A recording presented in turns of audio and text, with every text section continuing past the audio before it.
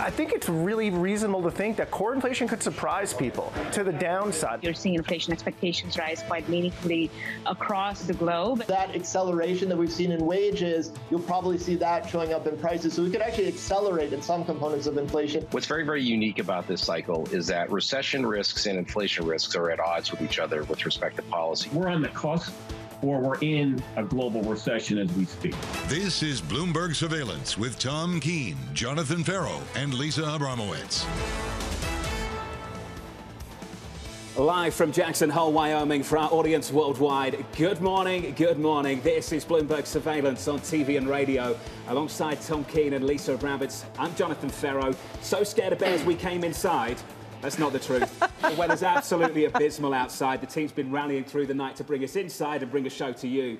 TK, still a big day. Inclement weather here in Wyoming for Chairman Powell. This is going to be really, really interesting, John. What's interesting, I did an all-nighter, folks. There was such chaos here with the weather. I haven't had any sleep, and I noticed about 2 a.m. there was Chairman Powell rewriting the speech. Would you like to talk about that all-nighter that you pulled last night? No, but I think that's the tension. This is not a normal Jackson Hole, and they're rewriting the speeches right now. It's not a normal Jackson Hole, and Lisa, I think we've all got to look back to 12 months ago when Chairman Powell delivered a speech right here and reread that speech, because I was rereading that speech in the last 24 hours, and I have to say, history hasn't been kind, Lisa, to that speech. Transitory has failed. The idea of passing over inflation has not borne out in any way, shape, or form. How do they reshape that? How do they get ahead of that?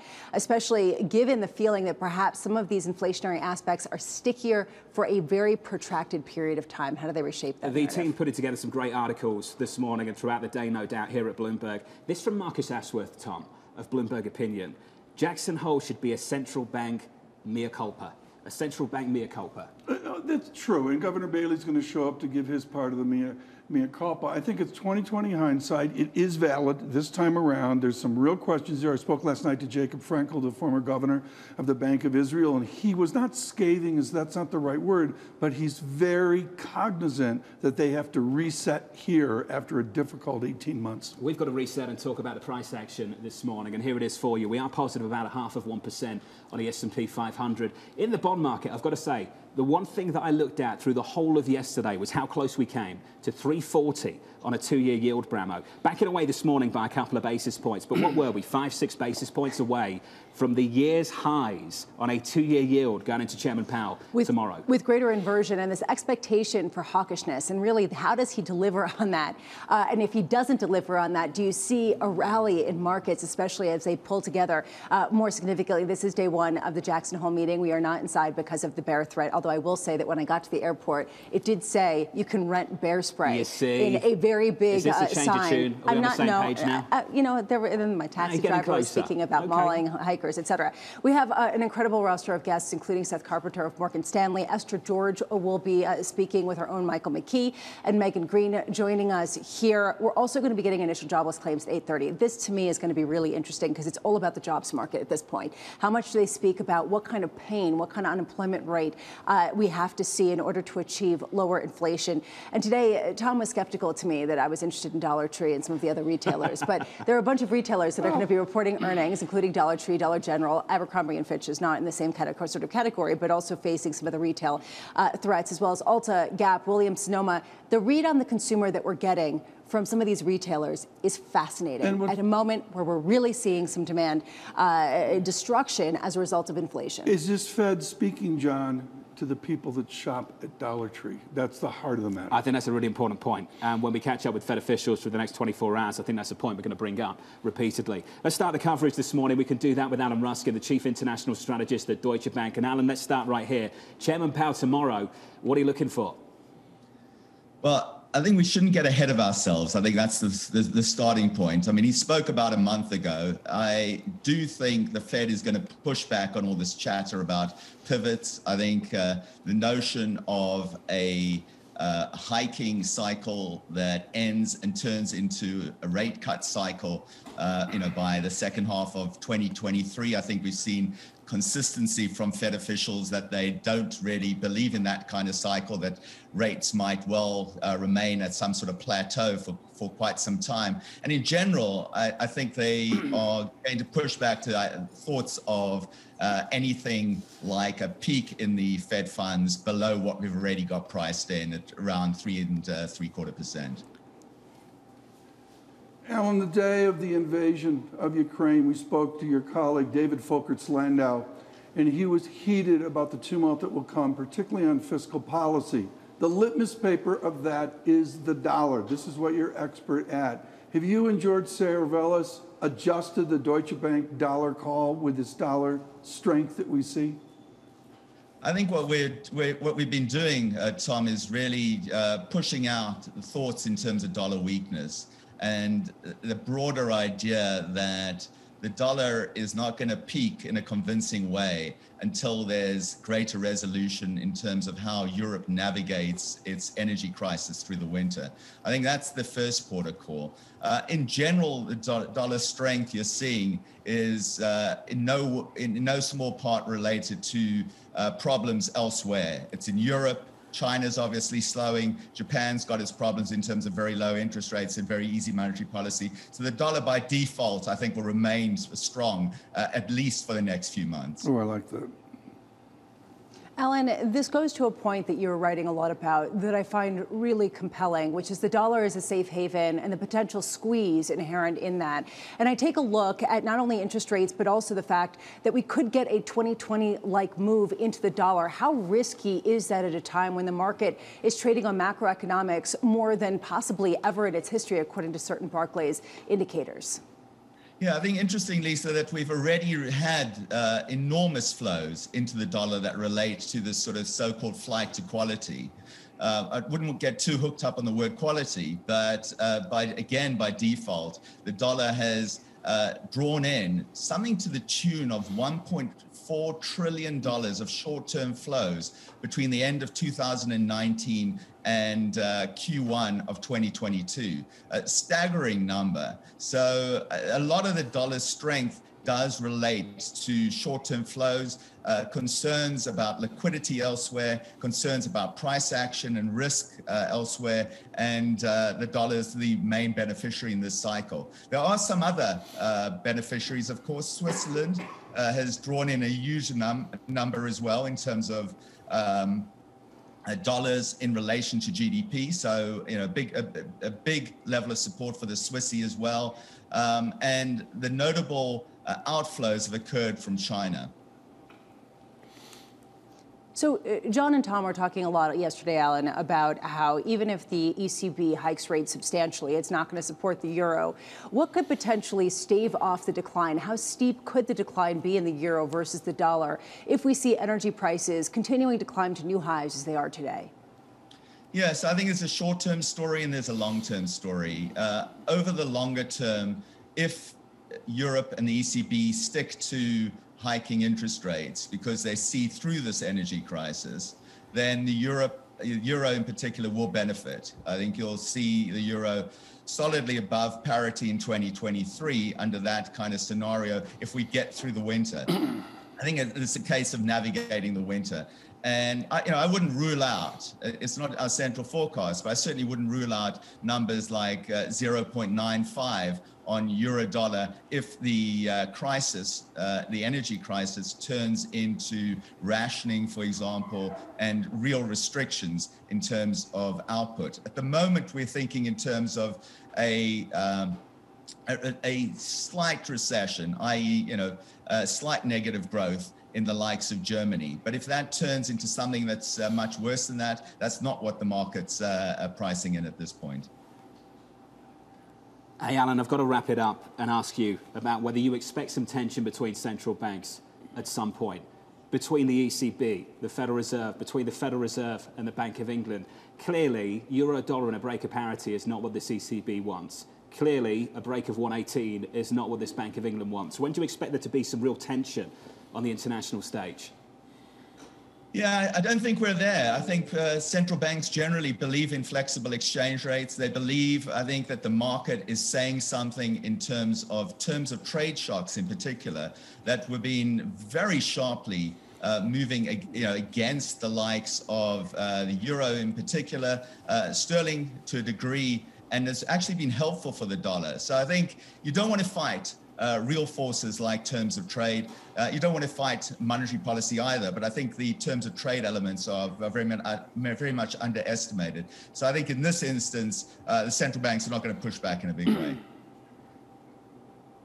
Alan Ruskin of Deutsche Bank. Alan, great to catch up. TK, this is a big problem. It's got to be a problem already for the ECB, for the Bank of England, and other central banks too. You can do the math. You can do the math on the terminal. Alan Ruskin is expert at this. And to his point, we are not anywhere near some form of drama like a Plaza Accord level. We made a joke yesterday about the Grizzly Accord. I think what you'd hear here is they don't need it. They don't. Are we getting closer to that? Are we getting closer to that? We are definitely moving in that direction, and that's a concern, and to be prepared for it. But those stresses just aren't there yet. Where are they on level? I'm going to guess, 0.90 euro. Ramo, this is a problem already. I suggest it's a problem already for the ECB and the Bank of England, that these weak currencies are not helping them at all. Yeah, although what are they going to do about it? And this is the conundrum that I think a lot of people are facing, which is they are facing inflation they have not faced for 30 some odd years, 40 some odd years. In the face of that, what do they do? What does that accord look like? How do they project out what the inflationary trend is going to be over the longer term in an era of deglobalization and structurally potentially higher commodity costs? Did you see the team at Capital Economics this morning? Yes. Capital Economics came out a little bit early this morning and essentially said the question is no longer whether Germany enters recession, but how deep it is. Lisa, that's where we're at in Europe. We know where we are in China. It's not pretty. I just wonder at what point we start thinking about this really hitting the United States. And what really struck me this week, and I think it struck you too, how quickly we were to just ignore the PMIs out of the United States, as if they don't matter, just wait for the ISM. Just ignore the PMIs. Yeah, negative data at this point is being looked at as peripheral, even when it comes to home housing prices. If you take a look at housing activity, people are like, it's muddied, it doesn't really matter. It doesn't matter. With Tom Keene and Lisa Abramowicz, I'm Jonathan Ferro. I'm going to an open house in Jackson tomorrow. From Jackson Hole, Wyoming. What are you doing there, drinking? 4.5 million. There last night. 4.5 million for a shack. It's a starter. Is there a party there you want to talk about? Live from Jackson Hole this morning. Good morning. This is Bloomberg Surveillance. Keeping you up to date with news from around the world with the first word, I'm Ritika Gupta. There's more pressure on consumers in France and Germany today after power prices rose to record highs. They're now about 10 times higher than what they were a year ago. The astronomical rise is being driven by tighter gas supplies from Russia. That pushes up the price of the gas that fuels Europe's power stations. China has stepped up its attempts to stimulate the economy. It's adding $146 billion of spending, largely focused on infrastructure spending. That won't likely go far enough to counter the damage from repeated COVID lockdowns and a property market slump. President Biden's plan to forgive a portion of student loans held by tens of millions of people will ripple through the economy, but no factor will be more closely watched than inflation. Bloomberg Economics sees the potential to add as much as 0.2 of a percentage point to the inflation rate next year. That comes at a time when inflation is already at a 4-decade high. In Uvalde, Texas, the school board has fired the school police chief following that mass shooting in which 19 fourth graders and 2 teachers died. An investigation described Pete Arredondo as the commander responsible for police response. Law enforcement waited outside the school for more than an hour while the gunman was inside. And Swiss drug maker Novartis plans to spin it off its Sandoz unit. That would create the largest European generic and biosimilar drug company. The unit generated $9.7 billion last year. That is more than 18% of the parent company's sales. Novartis will now concentrate on developing breakthrough medicines. Global news 24 hours a day on air and on Bloomberg Quick Take, powered by more than 2,700 journalists and analysts in more than 120 countries. I'm Ritika Gupta. This is Bloomberg.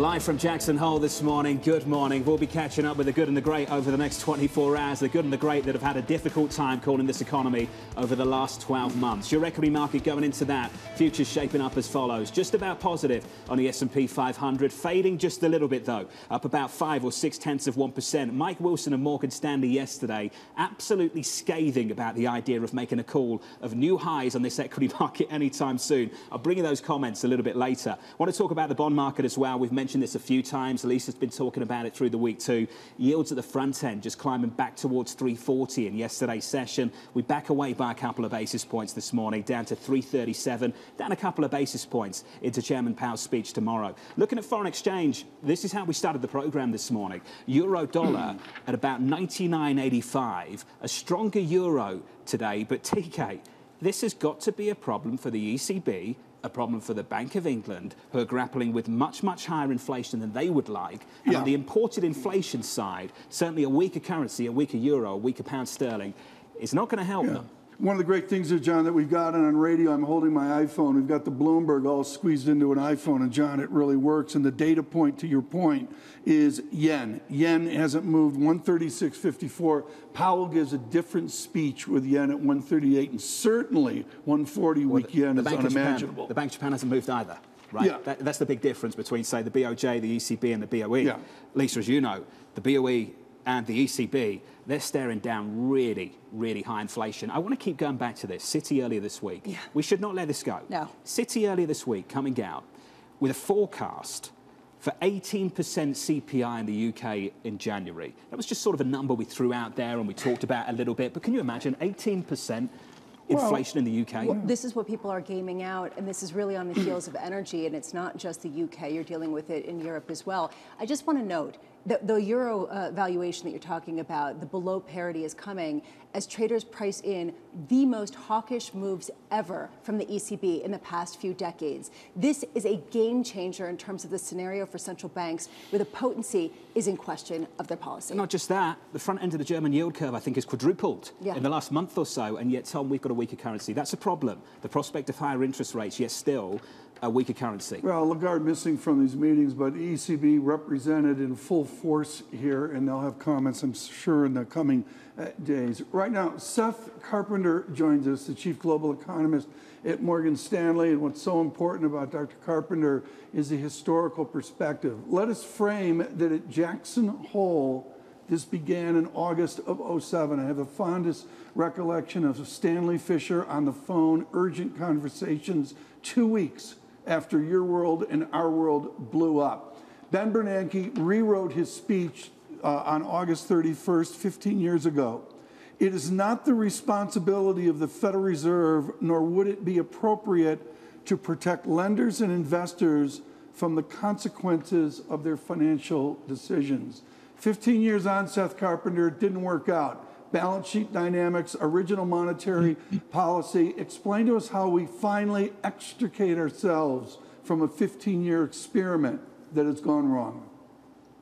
Yeah, I think that quotation from Ben is important. It sort of was supposed to have put paid to the idea that there's a Fed put. The problem in so many people in interpreting what happened, though, is the financial system is so fundamental to the U.S. economy that even if you're not trying to save investors from their decisions, if you're trying to save the economy, you end up intervening in a big way in markets. I think your question, though, about extricating the balance sheet, they are set at the beginning of next month to double the pace of the runoff of the balance sheet. The market knows that it's coming. I think the proof will be in the pudding, though, once that extra paper really starts to hit people's balance sheets, exactly how smoothly markets absorb the runoff. Seth Carpenter, what happens to our viewers and listeners if we get a Mohamed El-Arian, I'm going to call it 4% level, or Anna Wong at Bloomberg Economics? How does that destabilize our financial system? If the Fed takes the funds rate up to 4%, Tom? Yes. Well, I mean, first, I think we have to admit that that's clearly in the realm of possibility. The peak rate, I've been reminding our clients, where the Fed ends up with the funds rate is not sort of something they know ex ante. It's not a goal that they're shooting at beforehand. It's the result of how the economy is evolving as they tighten policy. I thought there was interesting comments from Raphael Bostic of the Atlanta Fed earlier today in the news that, you know, they've got more data coming in. Those data could come in much stronger than they think, and those sort of determinations is going to help them decide 75 or 50 at the next meeting and ultimately where things end up. So how do we get to 4%? I think we end up at 4% if the economy actually is fundamentally stronger for the real side of the economy than we're forecasting right now. Seth, you mentioned QT as well, and I think we've got to pick up on that. I caught up with your colleague, Mike Wilson, just yesterday. I want to read a quote, share a quote of his from yesterday's appearance on this program. To be making some big call about new highs is, quite frankly, it's irresponsible, given what's going on with the Fed and QT coming. Seth, it's remarkable to me, and I'd like to know what your conversations with clients sound like right now, but hardly anyone talks to us about QT, the impact on the market that it could have, and the impact, for that matter, on the economy as well. Seth, how are you thinking about that dynamic as it's set to ramp up and kick in through the next several months? I mean, I think it's a critical part of the Fed's policy. Mike has been bearish for a while, and I think, you know, the recent bear market rally that he's sort of not particularly enthusiastic about. Apart from that, the sell-off that we've seen earlier this year has been very consistent with this call. What is the Fed trying to do with higher interest rates, with the unwind of the balance sheet? They are trying to tighten financial conditions to slow the economy down, not just a little bit, slow it down so much that the inflationary pressures abate over time. That kind of slowing growth, slowing in spending in the economy can't possibly be good for earnings. And I think, you know, our economic view and Mike's view on equities are very much aligned in that regard. But Seth, there's a larger point here, which is how do we look at inflation and what the Fed is combating? And I say this because is it just about the strength of the economy, or is it about a fear that is growing among Fed officials, as per a Wall Street Journal article that came out yesterday, that this inflation is much more intractable than they previously thought, is rooted in a sort of reversal of the 90s globalization, as well as structurally higher commodity prices? How much are you really looking at that changing Fed policy over a longer term? Key question, and I think you want to break inflation, at least conceptually, into three different parts. One is the part of inflation that the Fed really can't control by itself and could very well go away on its own. And there I'm talking about energy prices, food prices.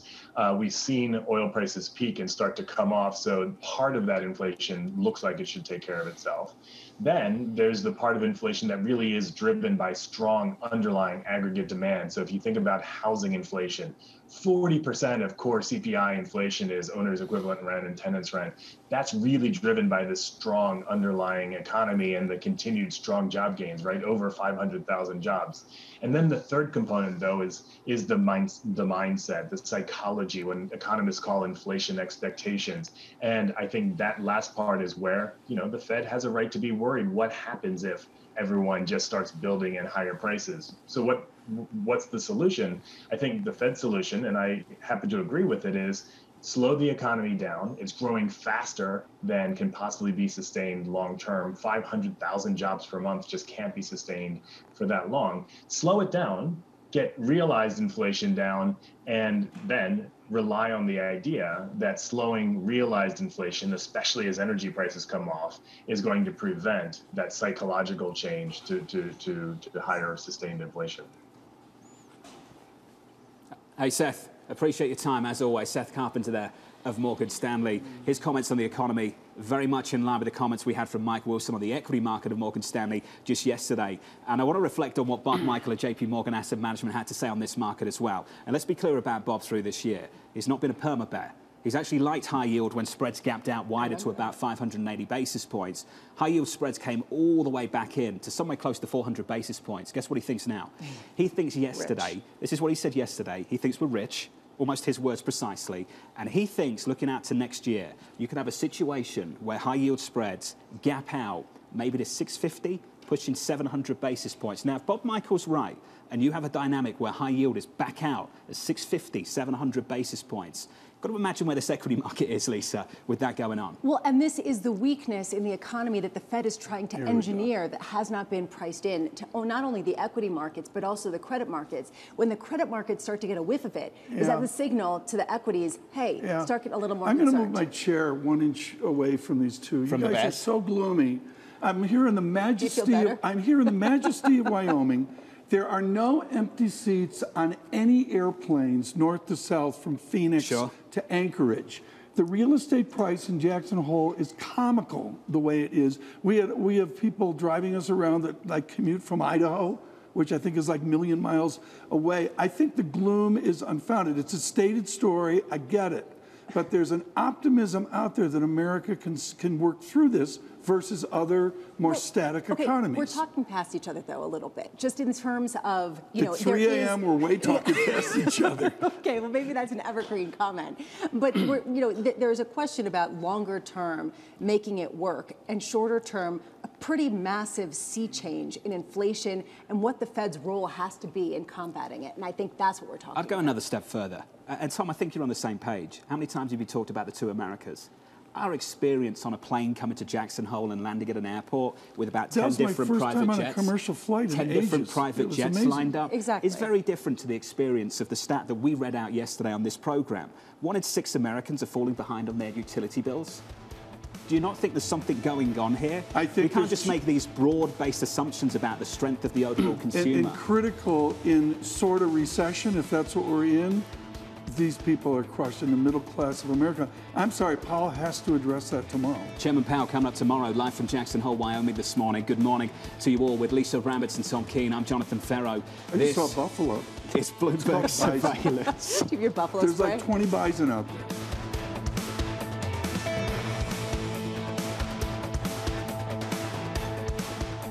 Keeping you up to date with news from around the world with the first word, I'm Ritika Gupta. The Biden administration has won a judge's order ensuring women in Idaho can get abortions in medical emergencies. That came less than a day after the administration lost a similar fight in Texas. The mixed outcomes point to a hotly contested court battles ahead.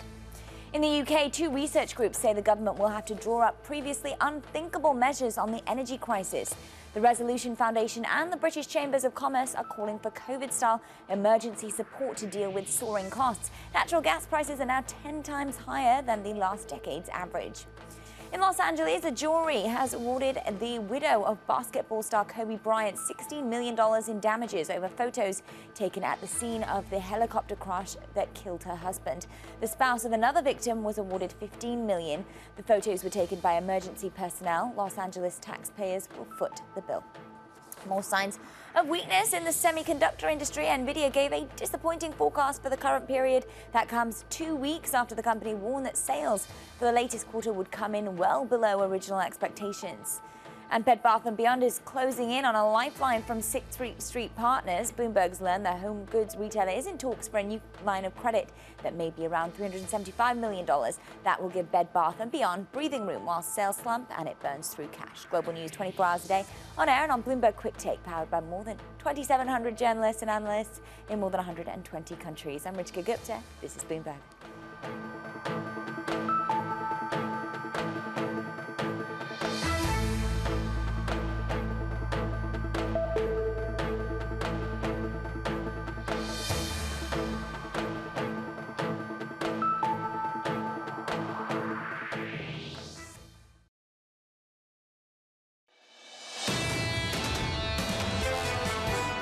Our view is that the Fed basically stops by the end of the year. I mean, you're going to be at 350 and the hiking cycle is going to be done. But the real risk is that the Fed does not unhitch its wagon from inflation, particularly headline prices, and that they just keep on going. That was Tom Porcelli of RBC Capital Markets just yesterday. If you're just tuning in on TV and radio, there is a reason we are indoors and it is not grizzly bears.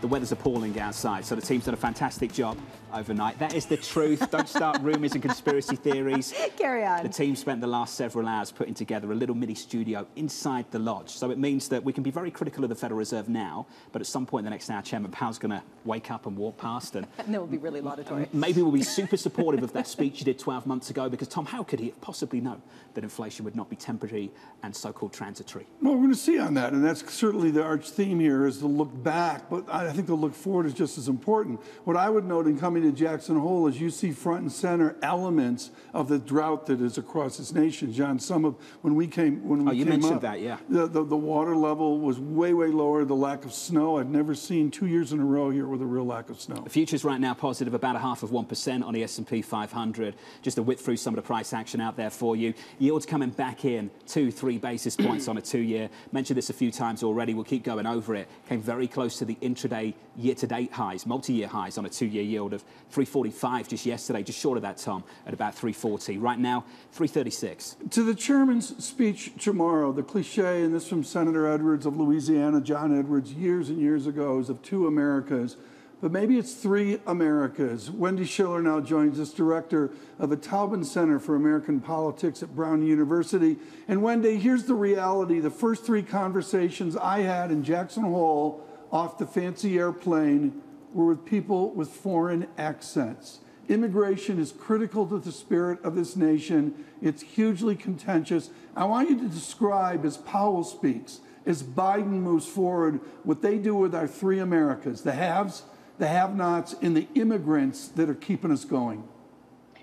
Well, you're raising an extraordinarily important part, that even among immigrants, there's wide disparity. There's skilled immigrants. There are people who come to go to college in America or graduate school and stay, particularly in the tech industry, for example. And then there are immigrants that are working the sort of lowest wage jobs in a lot of our industries and our sectors. Some are documented, some are not. So there's generations now of immigrants. So even our political assumptions about how different ethnicities or nations of origin people vote, that's changing all the time, because it's not just first generation or even second generation now. We're talking about third and fourth generation who have very different views than their parents or grandparents. So the politics and the economics are really, every year, are getting more and more disparate. They're really different, particularly where people live across the country. What have you learned in the recent days, the recent weeks, the primary season, as we move to the midterms and critically to 2024? What is the power for the president, the power for the chairman of immigrants, first generation, the kid from Belarus that drove me yesterday, the people in Pueblo, Colorado, as an example, the Latino vote there that's shifting dramatically Republican? What's their power that you've learned about? Well, one of the most important things is that when you are an immigrant and you are not yet a citizen, for example, you obviously have different political rights, but immigrants do not qualify for federal benefits, or usually state benefits, unless you have relocation assistance, meaning they have to work for whatever they have. So when you see the Biden administration doing things like forgiving student loans, which we could talk about, for people who go to college, less than 40% of America goes to college, 60% doesn't go to college, and you are not eligible for any of these benefits that you see being given away, that sticks with you. That stays with you as you go through the naturalization process and become a voting citizen. So I think that's what the Republicans figured out, is that Democrats think immigrants will be for them, because of the rhetoric, particularly for Donald Trump, among others. But in fact, immigrants tend to go the other direction, because they say, well, we work for everything we have, we're not eligible for anything, and you're giving our money away. So I think that is a big divide, and I think it's a chronic and growing misperception by the Democrats. Let's talk a little bit about the student loan relief that we heard about from yesterday from President Biden. A lot of people are saying this is going to help heading into the midterm elections. What's your view on how inflation muddies the water, and the estimates from a whole host of different shops, partisan and bipartisan, that this will be somewhat inflationary on the margins? Well, I think most people vote when they have an axe to grind, or they're really enthusiastic. So we know that Republicans have an axe to grind, and we know that people who are suffering from inflation, gas prices, and many of whom may not have gone to college or aren't in college, or paid off their student loans already will not benefit from this at all. So, if you're going to raise the deficit a little bit, you're going to add to inflation. That rhetoric helps the Republicans. And people who are college educated, the Democrats have a majority of those voters now. They're voting Democratic anyway, and we don't know how enthusiastic they are. So I'm not sure this $10,000 or even $20,000 gets them out the door to vote. And lastly, students who are in college, states have done a pretty good job, particularly Republican-controlled states, of limiting their ability to vote. Their residency requirements, making it more difficult for them to vote if they're not there full time. So in some ways, you're not even going to get that student vote that you hope to get from this move. Wendy, you're a dyed-in-the-wool Democrat, and you also are at a university that is very prestigious and known for its academic prowess. Do you think that this is a good policy for getting prices of tuition lower, or do you think it inflates it further? Well, Lisa, first of all, registered independent. So there's my political affiliation for you. I think that, university costs are outside my lane. I'm a research and teaching professor, but, every business, and higher education is a business now, raises its cost depending on how much money it can make. So if, in fact, loans are forgiven and there is a greater possibility of affording college, then there isn't any reason really for universities to cap their prices. So I think the whole student loan system, contributes to the rise in tuition that universities charge. And like any other business, it's a competitive, consumer-driven business now. They're going to raise their prices when they can. Wendy Schiller of Brown University. I apologise for my colleague. We're all independent and impartial around here, Lisa. Didn't you know that? Sorry, Did you know that? I didn't mean to mischaracterize you. Being I wasn't accused, being affiliated with a political party. I'm not. I'm going to stand down. I'm going to go get eaten by a bear now. We can talk about the price of Brown University, though. And TK, I think we've got to do that. We've got to do it. Let's touch on the heart of the problem, and Bramo's done it several times this week. It's the price of college tuition in America. Okay, you ready? All in Brown University, $80,448 per year. And that doesn't include Wendy Schiller's classic textbook. But that is for a university that is highly respected and where a lot of the people who go have more money to spend. This is the issue when you have for-profit universities and people not completing those degrees and whether they get the jobs afterwards that give them the salaries that make it worthwhile. And this is a larger structural problem. It is a massive one. How do you get it done? Unclear. I tell you, people in the UK falling off their seats listening to some of this. 9,000 sterling domestic to go to Oxford or Cambridge. And I'm hearing 80,000 US. 80,000 US. John, let's bring this down. Leeds Chelsea, worst own goal ever by the goalie. And the bottom line is this a massive own goal for President Biden? That's really what this is about. Yeah, that's Do you like that soccer talk? That was beautiful. No one in Wyoming plays soccer. No one. There is. You don't know Wyoming that. is soccer free. We know you this. You don't know that. Live from Jackson Hole, the important stuff. This is Bloomberg.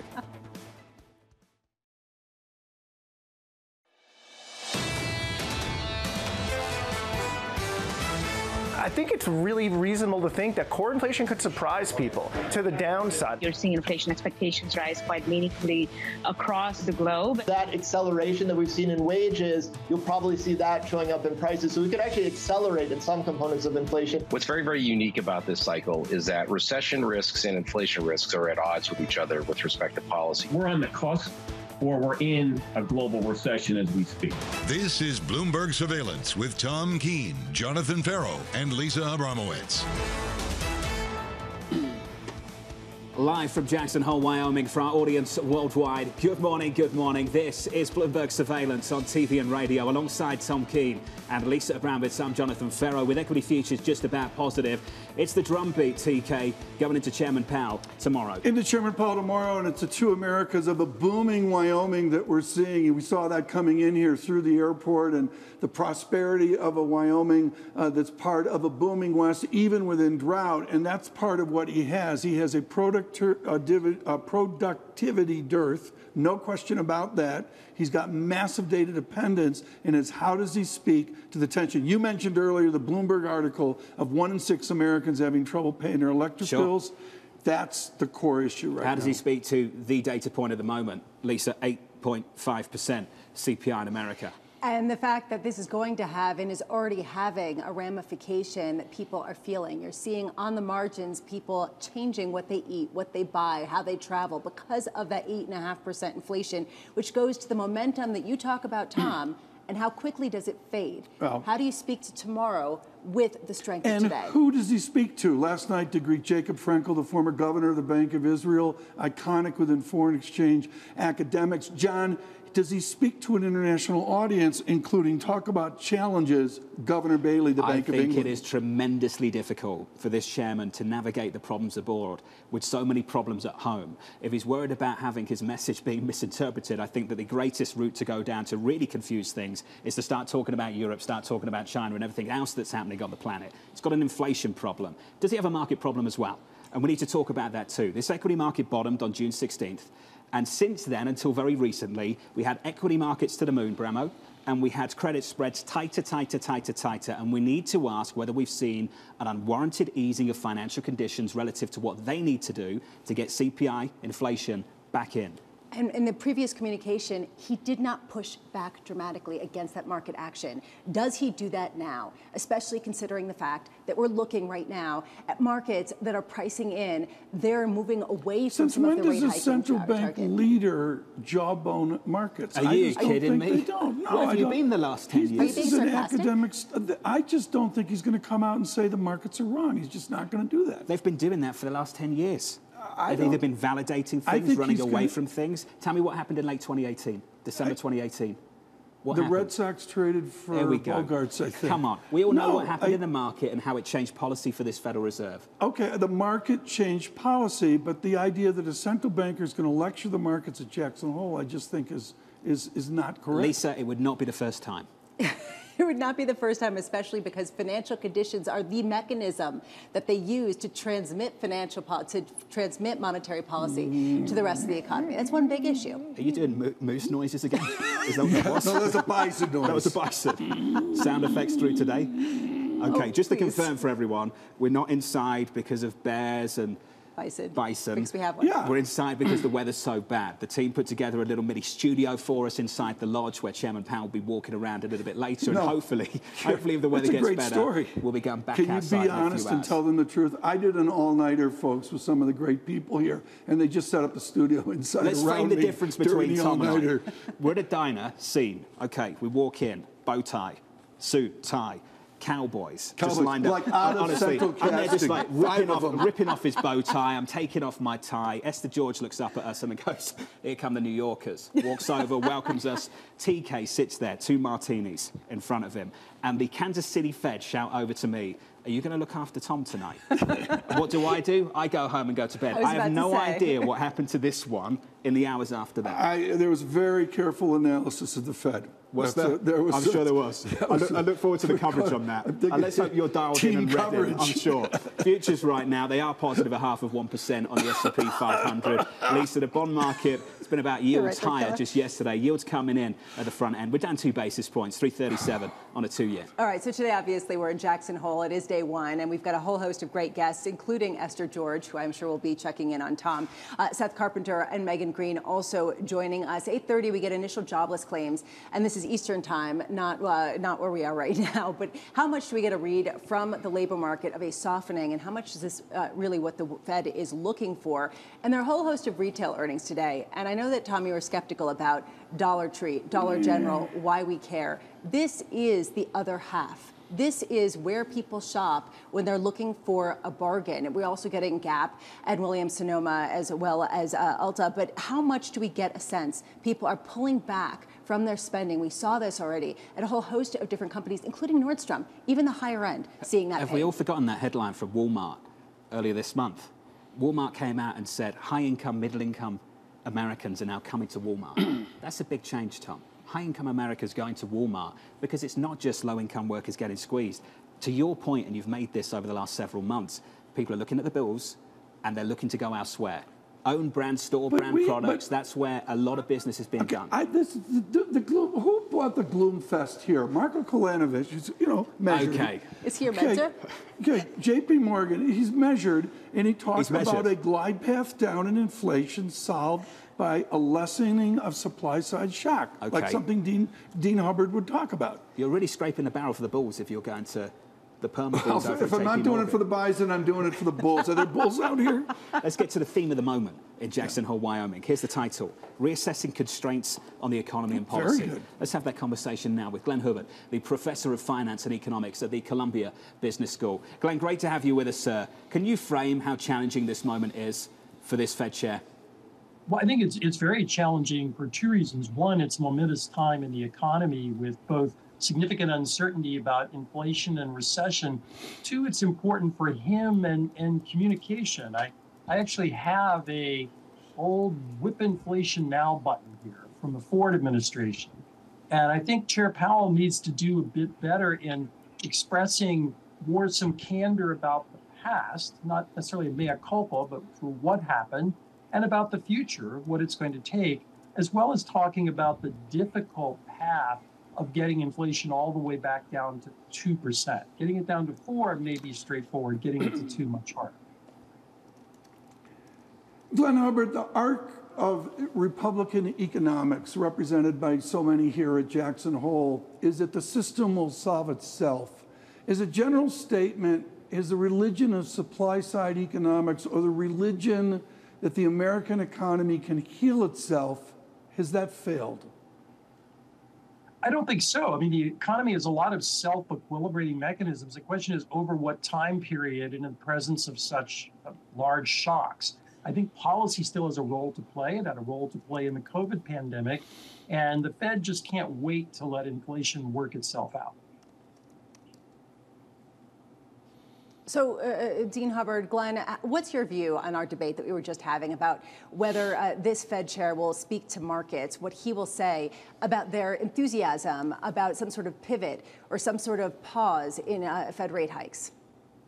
Well, I think the message he could give, going back to the point I said about candor, about where we have to go, is what it would take to reduce inflation. I don't think he's literally going to lecture the markets and say the stock market's too high or something like that. But I think he could outline a path that says we have work to do. Getting that work done requires tighter financial conditions. You know, speaking in general terms, I think that would be wise to make that kind of communication to the public and to the markets. There was an article in the Wall Street Journal, I keep mentioning this because it really caught my attention, about whether we have seen the end of the low rate policy. This is what PIMCO has put out there. And the possibility of inflation remaining high for a longer period of time due to a deglobalization, due to structurally higher commodity prices, due to a lack of investment over the past few years. Do you buy into this theory? And if the Fed does, what does that mean in terms of how high rates have to stay and for how long? Well, I think there's certainly something to the fact that we have demographic changes, structural changes, globalization changes. I'd be hesitant to draw straight lines and say that's just going to be permanent, but I think it's definitely something to watch.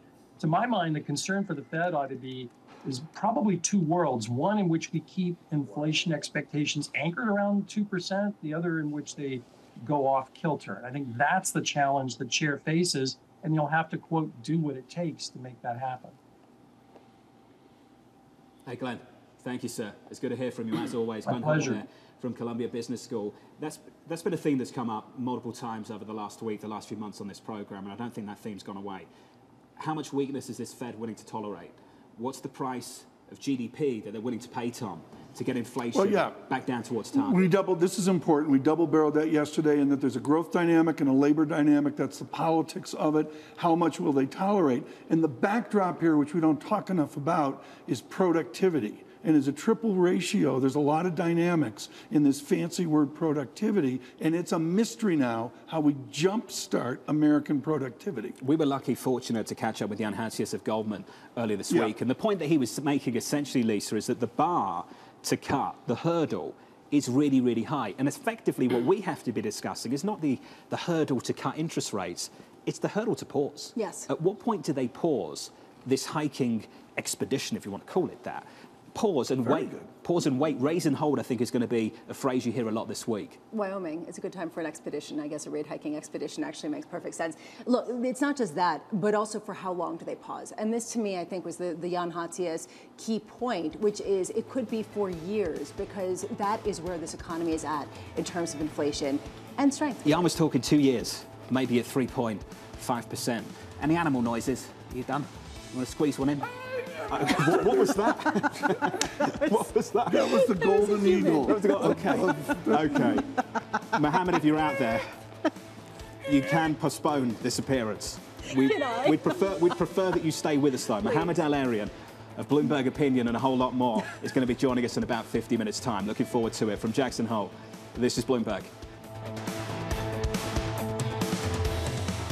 Keeping you up to date with news from around the world with the first word, I'm Ritika Gupta. Atlanta Fed President Raphael Bostic says that more strong data could lead the central bank to raise interest rates another 0.75 of a percentage point.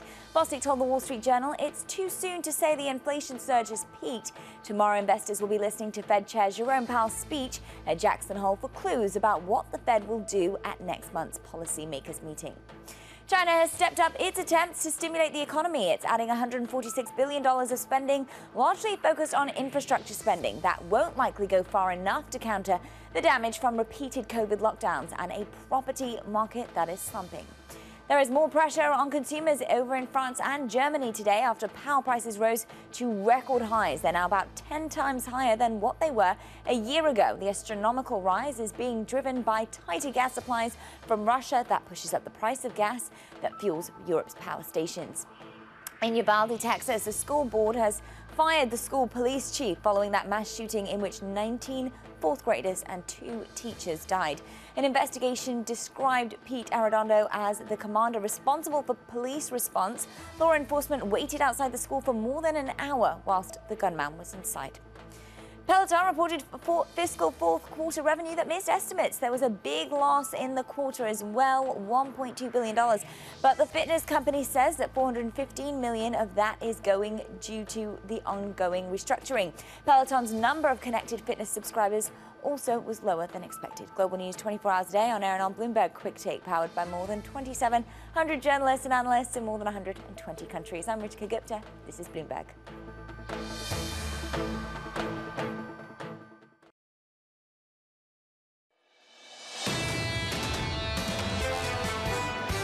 Raising interest rates doesn't solve the supply side problem. It can even make it worse, because what we want to do right now is invest more in the supply side bottlenecks. But raising interest rates makes it more difficult to make those investments. Joseph Stiglitz there, the Nobel laureate in economics, catching up with us in the last couple of days. Live from Jackson Hole, Wyoming this morning. Good morning to you all. Your equity market's shaping up as follows. Futures just about positive on the S&P 500. TK yields higher yesterday. Yields back in today, just a couple of basis points. No real drama here as we set things up for a lot of Fed speak, a ton of Fed speak through the next 48 hours. The VIX came in, John, 24 to 22, which I think is important as a calming influence into the speech. But both you and I noticed a 3.40 two-year yield speaks volumes. Interesting, isn't it? That's a 10-day move that's tangible. Seeing it at the front end of Germany too, something we keep picking up on. Not seeing that translate into any real currency moves for the Europeans though. But that's the real takeaway. What will it take for the currency to strengthen? And then without that kind of follow through, what can the ECB do in light of the fastest inflation in decades? How do they counter that with policy? Well, but the zeitgeist of the last 3 days, Steve Englander is one example, is okay, you can make a weak dollar call, except you can't. And the resilient or even stronger dollar call seems to be the zeitgeist of the What are we doing here through the next couple of days? And I know what we're doing here, so I'm not just saying, I'm not trying to make a point here. It's the road to September 21 and the Fed's next meeting, and beyond through next year as well, and perhaps even longer. We need to talk about September 8th and the ECB. I think September 8th and the ECB, we've got people essentially saying Germany, it's not about if they go into recession, it's about how deep that recession is. And you've got a European Central Bank that's set to hike another 50 basis points in a couple of weeks' time. And Kit Hughes was really terse about this at SocGen. He said it's just about energy. And Steve Shork, who's encyclopedic on this, was adamant that energy in Europe matters to our American viewers and listeners. I noticed Kit Hughes at SocGen just published moments ago.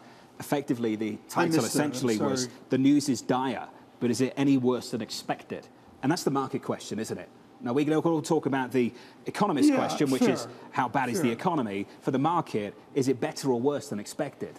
Well, I think that it's as simple as that. And in the politic landscape, it is just the same. Is it better or worse than expected? Get out the calendar, and the calendar is simple.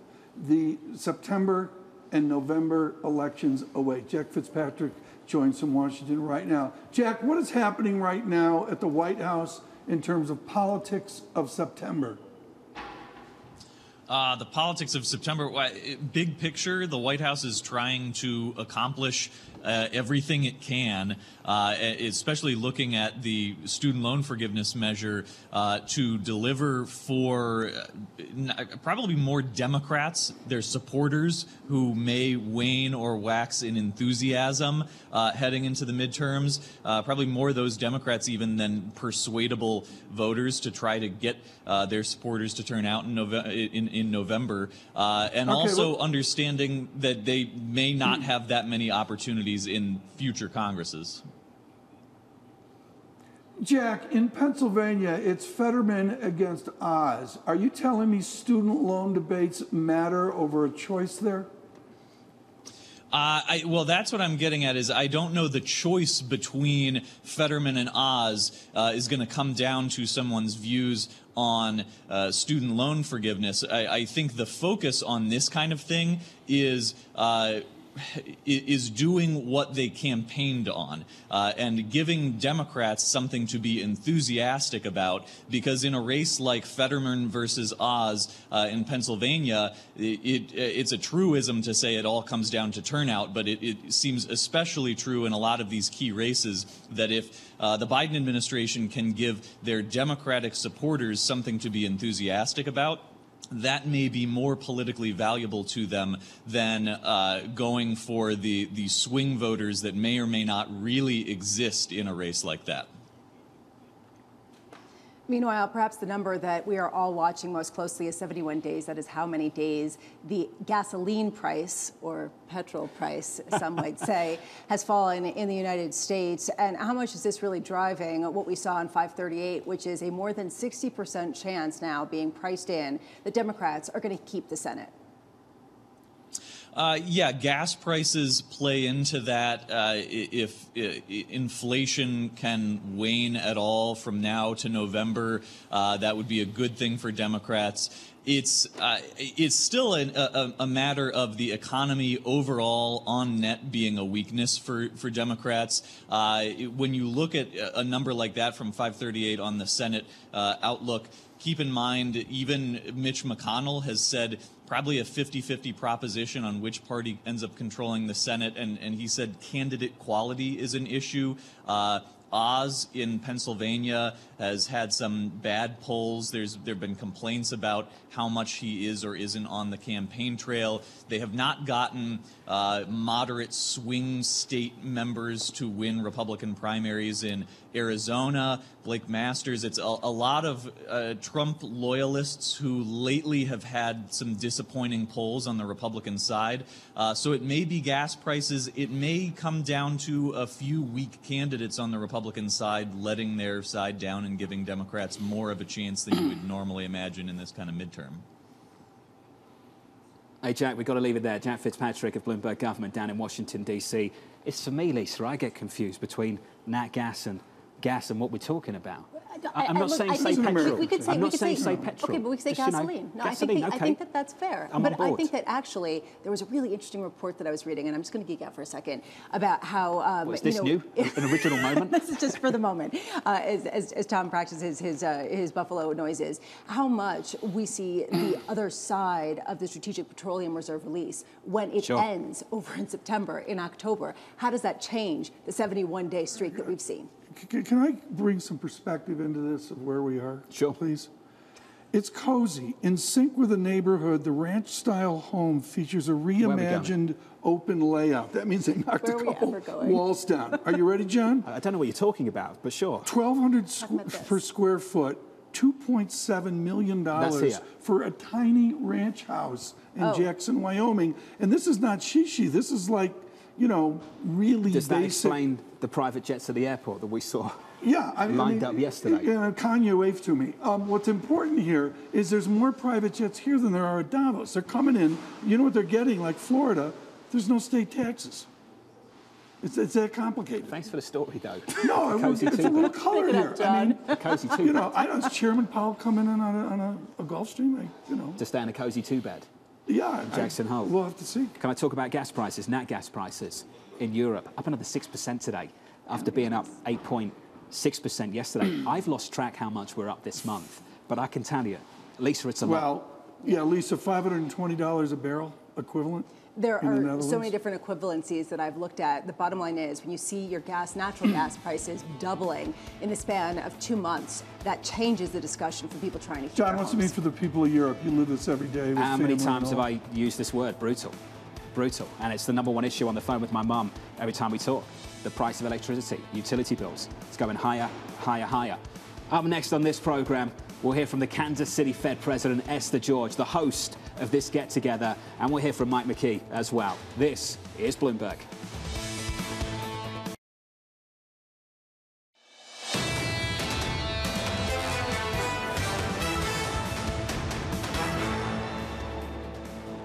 Live from Jackson Hole, Wyoming this morning. Good morning, good morning. It is the annual Fed get-together, and the host of that get-together is the Kansas City Fed President Esther George. She sat down with Bloomberg's Mike McKee and Kathleen Hayes. If you think about how tight the labor market is, we are operating with an unemployment rate that is below, I think, what most people would consider to be a normal or natural rate of unemployment. So that suggests to me that to get loosening in that labor market, to see some of this tightness come out of the economy, that you may well see more unemployment in the process of this tightening cycle. Well, you got two camps, one that says you need to keep going no matter what, and another that says you need to be careful because these are real people who lose jobs. So how much unemployment is too much? Well, I think anytime someone is unemployed that doesn't want to be, you care about that. I think in the long run, which is where I'm focused, you have to have a sustainable economy. And the best path to full employment is going to be conditions of price stability. And so I think for the long run, that's where we have to be focused to bring inflation down so that we can have those conditions. So what are you looking at when you see the housing market? We saw pending home sales, but they're the weakest again since the beginning or before the pandemic. Even mortgage rates have shot up. We know all kinds of people who backed out of wanting to buy a home because they're expecting prices to fall more. So is that a welcome tightening in financial conditions? Is it a little bit more than the Fed has bargained for?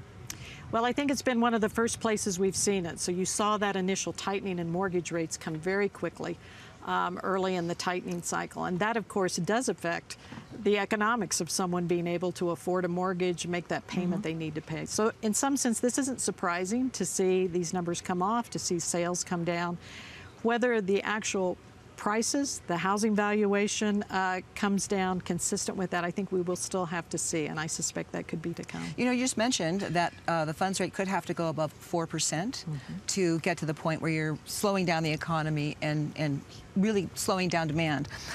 John Taylor, author of The Taylor Rule and More, who you know well, just a couple of days ago on Bloomberg Television told me that he thinks the Fed should be aiming for 5% or even more if inflation does not start coming down more rapidly? Well, I think certainly if we don't see a response in bringing this imbalance between demand and supply to bear on inflation, we will again have to consider where that short-term interest rate is going to have to move. So you wouldn't rule out something that high?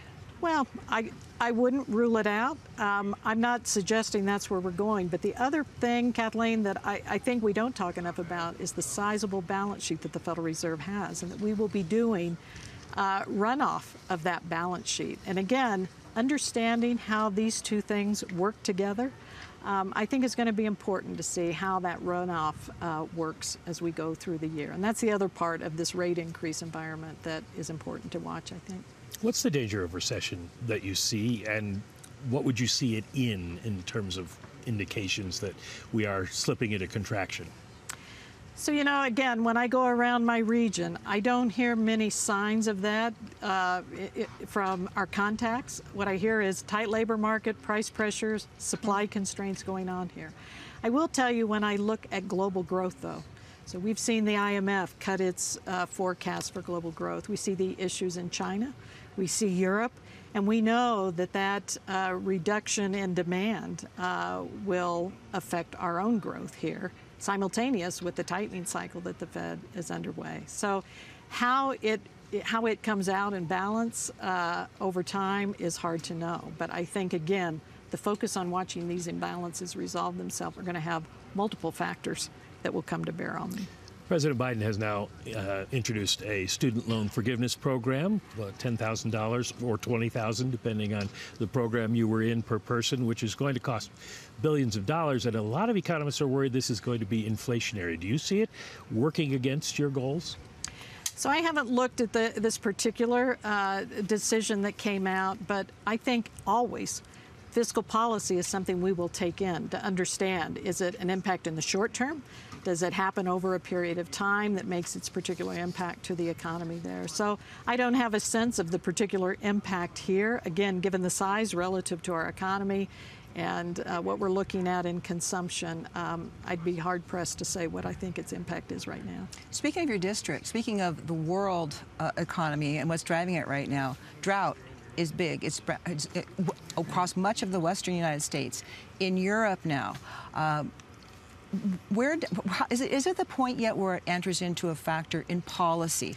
And is something like drought and what it could do to production, agricultural production, all kinds of things, is it potentially a drag on the economy, which tilts you toward recession potentially? Is it something that boosts inflation because a lot of prices are going to get even higher, particularly for food? Yeah. So issues that affect our real economy are things that I think we have long taken into account. You think about a region like mine where agriculture is prominent. The idea that weather events, the idea that commodity prices all come to bear on how the economy does, what it contributes to GDP, where the constraints are in that sector. I think these events just are continuation of some of that, and the magnitude of them may change. But I will tell you, for example, in the Kansas City Fed District, drought in the western part of our region does have impact on the yields that are coming off these crops now. It will matter over time. Farmers are used to dealing with that in many respects. Banks that lend to them are used to dealing with that. And I think in that sense, it will have the same impact on our policy that we see across many sectors of the economy. A very near-term decision, and every Fed bank president, every Fed official gets asked this all the time. And especially you, because you did dissent against the first 75 basis point rate hike, and you just recently said you're going to continue to debate the needed size, 50 or 75, with your Fed colleagues. So again, when you see how well the economy is holding up and how little inflation has come down this far, what is your baseline? Is your baseline 50 and you're going to have to be talked into 75? What's going to tilt the balance for you? I mean, I supported 75 at the July meeting, and I find it an interesting time when we debate 50 or 75, because who would have thought 50 would have been a more dovish view than 75. I think for me, coming into this September meeting, we're going to be looking again at an inflation report. We're going to be looking at a labor market report, and I think trying to draw some sense of whether we see continuation of things that we've seen over the summer, whether progress looks like it's meaningful in some way. I do look forward to getting back to a sustainable rate path. That was my issue at the June meeting. Again, no disagreement about the direction we are headed, but I think just being mindful of the destination and how quickly we get there at a time when we're reducing the balance sheet. You've been doing this for a long time. The old adage was, don't fight the Fed. Why do you think the markets are fighting the Fed now and not listening to what you've been saying about how serious you are about taking on inflation? I don't know what drives the markets, Mike. I probably would not be well positioned to say that. Certainly, it is important for our communications to be clear because we want financial conditions to tighten along with the direction we are moving around policy. So I think it puts a premium on being clear in our communication, of having resolve toward the end game here. And again, the end game is to bring inflation back to our 2% target. And that's challenging in the environment we're in. We're coming off an unprecedented period. The economy, I think, in some respects, is still sorting itself out. We have global factors to take into that. So there's a lot to think about. I'm sure markets are thinking about that even as we proceed with this interest rate increase cycle. You're retiring at the end of the year. This is your last economic symposium. How do you think economics and the economy and the Fed have changed during your tenure? Well, a lot has been done. When you think about the great financial crisis, where the introduction of quantitative easing came about, zero interest rate policy, has been an extraordinary time for the economy, for policy to think about how it responds to the economy. Also coming into a time when we have demographic changes, really broader changes around the world. So the world continues to evolve in ways that sometimes look clear to us, sometimes don't. But well, in this vein of here you are about to end your wonderful tenure at the Kansas City Fed. This last part, I would think, has been one of the very most difficult parts, seeing inflation get out of control the way it has. What's the biggest lesson learned for you for the Federal Reserve after having gotten into this situation and now needing to get out of it? So, Kathleen, really, I'm going to answer that question by saying this is one of the things I'm looking forward to with the conference that we have this year, is really reassessing how we understood constraints over the last couple of decades, finding ourselves again in a place of high inflation, which we hadn't seen for some 40 years, and really being reminded what are those factors that are important to price stability. We know as our mandate that hasn't changed for a long time, even as the economy has evolved, even as the toolkit may have evolved, but getting back to really thinking about how price stability is achieved, even as the world changes, I think, is going to be an important part of this discussion here at Jackson Hole Symposium. That was the Kansas City Fed President Esther George sitting down with Michael McKee and Kathleen Hayes. There will be an open position at the Kansas City Fed in the next 12 months. Tom Keene's dropped by to fill out an application form, and Mike McKee's jumped into his seat while TK's gone. Mike, great interview with you and Kathleen. I want to pick up on the very end of that interview when she said financial conditions need to tighten. Do you think this is going to be a theme here for you personally and for this event as they look at where markets have been the last couple of months and ultimately where they want to go? I think it's something that the markets and the Fed, I asked her about fighting the Fed, but they're agreed on the fact that financial conditions have loosened, and that doesn't help them get to where they're going because the only tool they have is to tighten financial conditions. So it should be that the markets understand that they have to go higher to get there. But there is a division between those who think inflation is the most important thing, and those in the markets who think that maybe recession is coming and we need to react to that in time. And George, in June, dissented because she was worried about that long and variable lag for monetary policy hitting, and that you could have policy really start to tighten at the time you go into recession. But she said there isn't evidence yet of that, and so she's still on the inflation fighting side. I don't expect them to give us state contingent forward guidance this week. I think they're done with that whole activity. So I'm not expecting them to say something like, if unemployment goes back to 4.5%, we'll back away. I think what we'd love to see, though, Mike, is if we're all trying to gauge this, what's the hurdle? How high is the hurdle for them to say, that's enough pain, we need to balance the two things now? Yeah, well, you heard her say, and I think most of the Fed people are agreed on this, that they don't know that they're anticipating going to close to 4. But if it has to go to 5, if it has to go to 6, then they'll do that. And her argument, which a lot of them make, is that unemployment is so low, below the natural rate of unemployment, that you've got that room to do it without pitching us into recession. Esther George has had a more dovish tag. This is sort of a different tone, basically acknowledging that there is a certain weakness in the labor market that is necessary to get back to price stability.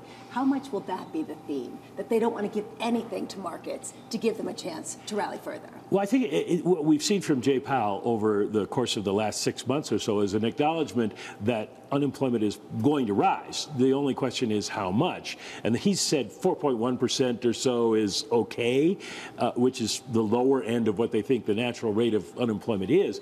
But if it goes much higher than that, you get into this political area of the politicians starting to put pressure on you because you put so many people out of work. Mike McKee, awesome work. And looking forward to catching up with you through the next couple of days. Role reversal between Esther George and Neil Kashkari, right? Exactly. Last couple of weeks. I mean, what's that about? Yeah, and going back in the other way. Let's see where they end up this time. Coming up on China, Enda Curran, our Bloomberg chief. Emerging markets correspondent. Very shortly. This is Bloomberg.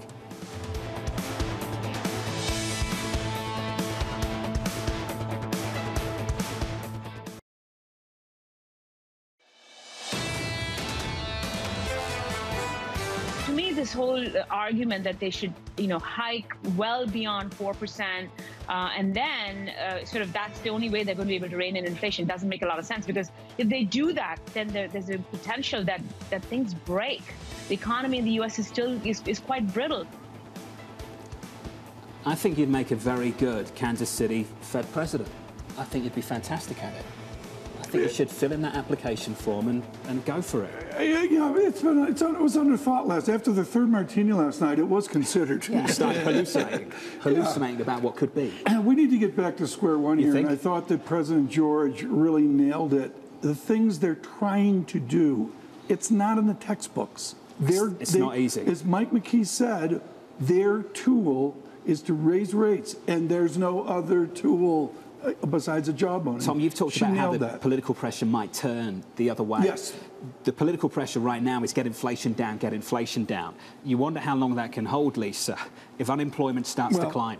And if we start to see that going into the end of the year. The weakness that we have not seen yet, when does that create a more duality here of the labor market mandate and the inflation mandate for a Federal Reserve that only has one mandate right now? And I thought it was interesting that Esther George just emphasized the inflation. Price stability is the key to a strong economy, period, full stop. Will those two sides of that mandate, Tom, be in conflict by the end of the year? They've been in conflict since McChesney Martin in 1951, when Harry Truman and he tried to figure out how to have an independent Fed, and that's part of the debate of an independent Fed. Let's remember that the former president would be apoplectic, President Trump, over this strong dollar. We're not hearing that from President Biden. We're not hearing it at all, actually. And at the moment, I would say, actually, perhaps there are some people in Washington who would welcome the dollar strength we're seeing, because to some degree it's helping. Just put a lid on inflation, some of that imported inflation. That's a luxury. We've said this a few times already this morning, so forgive me for repeating myself, but that's a luxury the UK and the Europeans don't have. But it shows how much the entire playbook of the past decade, of the past 2 decades, has been turned on its head. Flipped upside down.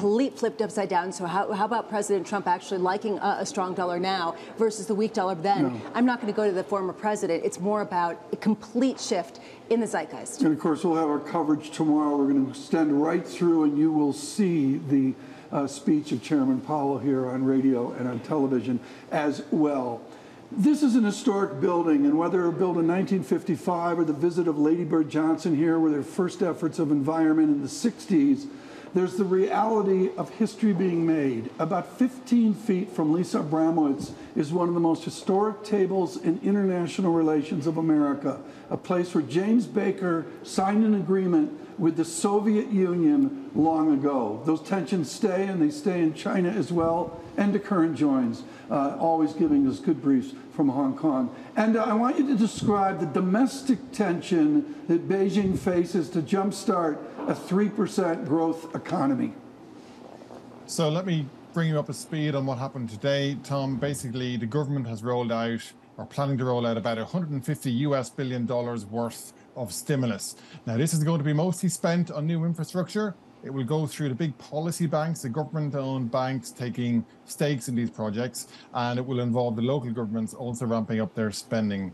Now, however, the government did say at the same time that they don't want to go overboard with their spending. This is something of a divergence from the West, because the Chinese government and authorities have been very critical of QE. They've been critical of the excess seen in the West when it came to responding to the pandemic.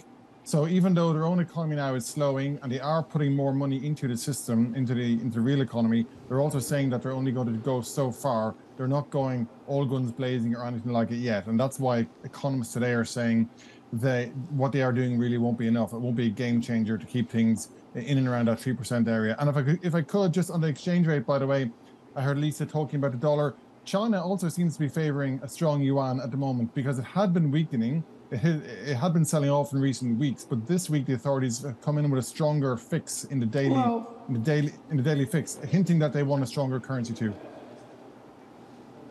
I need to rip up the script here. This is really important, folks, what Mr. Curran brings up, and this alludes to Jacob Frenkel here at Jackson Hole. Is it a fixed currency, Enda? I mean, is there a delusion here that yuan is floating? Well, it's obviously a managed currency, Tom. They do allow it to trade within a range, but ultimately the authorities have a lot of say over how far it can go in either direction in that range. Now, recently, the market had been pushing it down. It was weakening against the US dollar, less so against trade-weighted peers, but it had been weakening against the dollar. The thinking was This is a policy lever for China. Maybe they're going to allow this to happen to help the exporters. But we had a lot of commentary in the state press this week saying it's not a one-way bet, yuan weakness. And no sooner did that commentary appear, only we saw the authorities come in and set that daily fix a little bit stronger against the dollar. So just to your point about the kind of regime shift on currencies, it doesn't appear as though China is in a hurry to adopt or embrace a weaker currency either. And right now, the PBOC is starting to get a little bit more aware of the pain that we see reflected even in the official data. And the market is not really that enthused. People do not seem to believe that this is going to really generate confidence by consumers and businesses to go out and invest at a time when zero COVID is still really crimping the economy. And frankly, when industries are actually shutting down as a result of the drought and what that does to power supplies in China. What are we looking at if we look at a futility from the central bank, futility from central bank action, as well as policymakers? What does that mean about how much more pain the Chinese economy can have? So the response so far, Lisa, has been both piecemeal and, as you mentioned, it's not gaining traction. So that's why a lot of people are saying there's going to have to be a big pivot here somewhere. And does the pivot come on COVID zero? Now, obviously, there's been a big public health dividend from that, but clearly it's now dragging on the economy. So do they pivot on that? But the political messaging has been they will not pivot on that. State press this morning again saying you cannot lie flat in the battle against COVID. Well, then you look at real estate. What are they going to do there? This is a part of the economy that they could really jumpstart if they wanted to. Again, it's piecemeal. They are surely putting a floor under things. They are going to make whole those people who bought flats who haven't been finished. But we're not seeing any kind of a massive stimulus on the way that would totally rev up the construction and real estate sector. So a lot of people are asking, where is this turning point going to come for China's economy? It just seems to be barely crawling along into the end of the year, into the Congress. Maybe after Congress, we might reach some kind of a turning point. But so far, the signals are pretty cautious. And like I said on the stimulus announcement last night, they said they're putting money in, but they're not going to overdraw on it. Hey, Ender, thank you. Bloomberg's Ender Curran out of Hong Kong. Thank you, buddy, as always. This is the situation in China right now, and we've gone over these numbers a few times for you. The forecast for China GDP, 3% if you're Goldman Sachs for this year. If you're Nomura, 2.8%. The forecast for Europe, a lot of people lining up to call it a recession in the Eurozone economy. So for the Federal Reserve, Lisa, how many times have we asked this week? And I think it's an important one for Fed presidents and the chairman alike. How do they navigate this? Well, how much momentum can the U.S. economy maintain in the face of what's going on overseas? Is this just a corporate profits issue, or does this go further to the core of what's driving growth in the U.S.? Can I pick up on a theme that you started with in this segment? Just how things have been turned upside down. We've gone from Max dovish to Max hawkish. We've gone from let's try and get inflation up to let's try and bring inflation back down. And we've gone from I really want a weaker currency to Jay, can I really have a stronger one? And right now, the Europeans haven't got one. It's a toxic brew. Is that a toxic brew? Yes, and that's often a toxic brew. We brought the road tang, folks. That is often a toxic brew. From Jackson Hole, Mohamed El Arian, up next.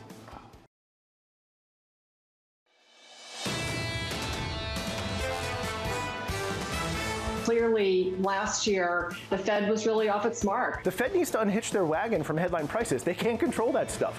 They can't control food or energy prices. Globally, inflation is a big concern, so they're going to have to factor that into how they look at the markets in the U.S. We're seeing wage growth 5% plus, and I think that's really the issue for the Fed. I think they can bring inflation down to 2.5% or even 3%. The question, though, is can they keep it there? This is Bloomberg Surveillance with Tom Keene, Jonathan Ferro, and Lisa Abramowicz. I'm just refusing to go outside until the sun comes up. I won't do this in the dark. So we've got what? Bear alert. Another hour? No, seriously, there's 200 bears in Jellystone and in Grand Teton, 200 total, and Bear 39's got your number. Live from Jackson Hole, Wyoming. Thank you for that. For our audience worldwide, good morning, good morning. This is Bloomberg Surveillance on TV and radio.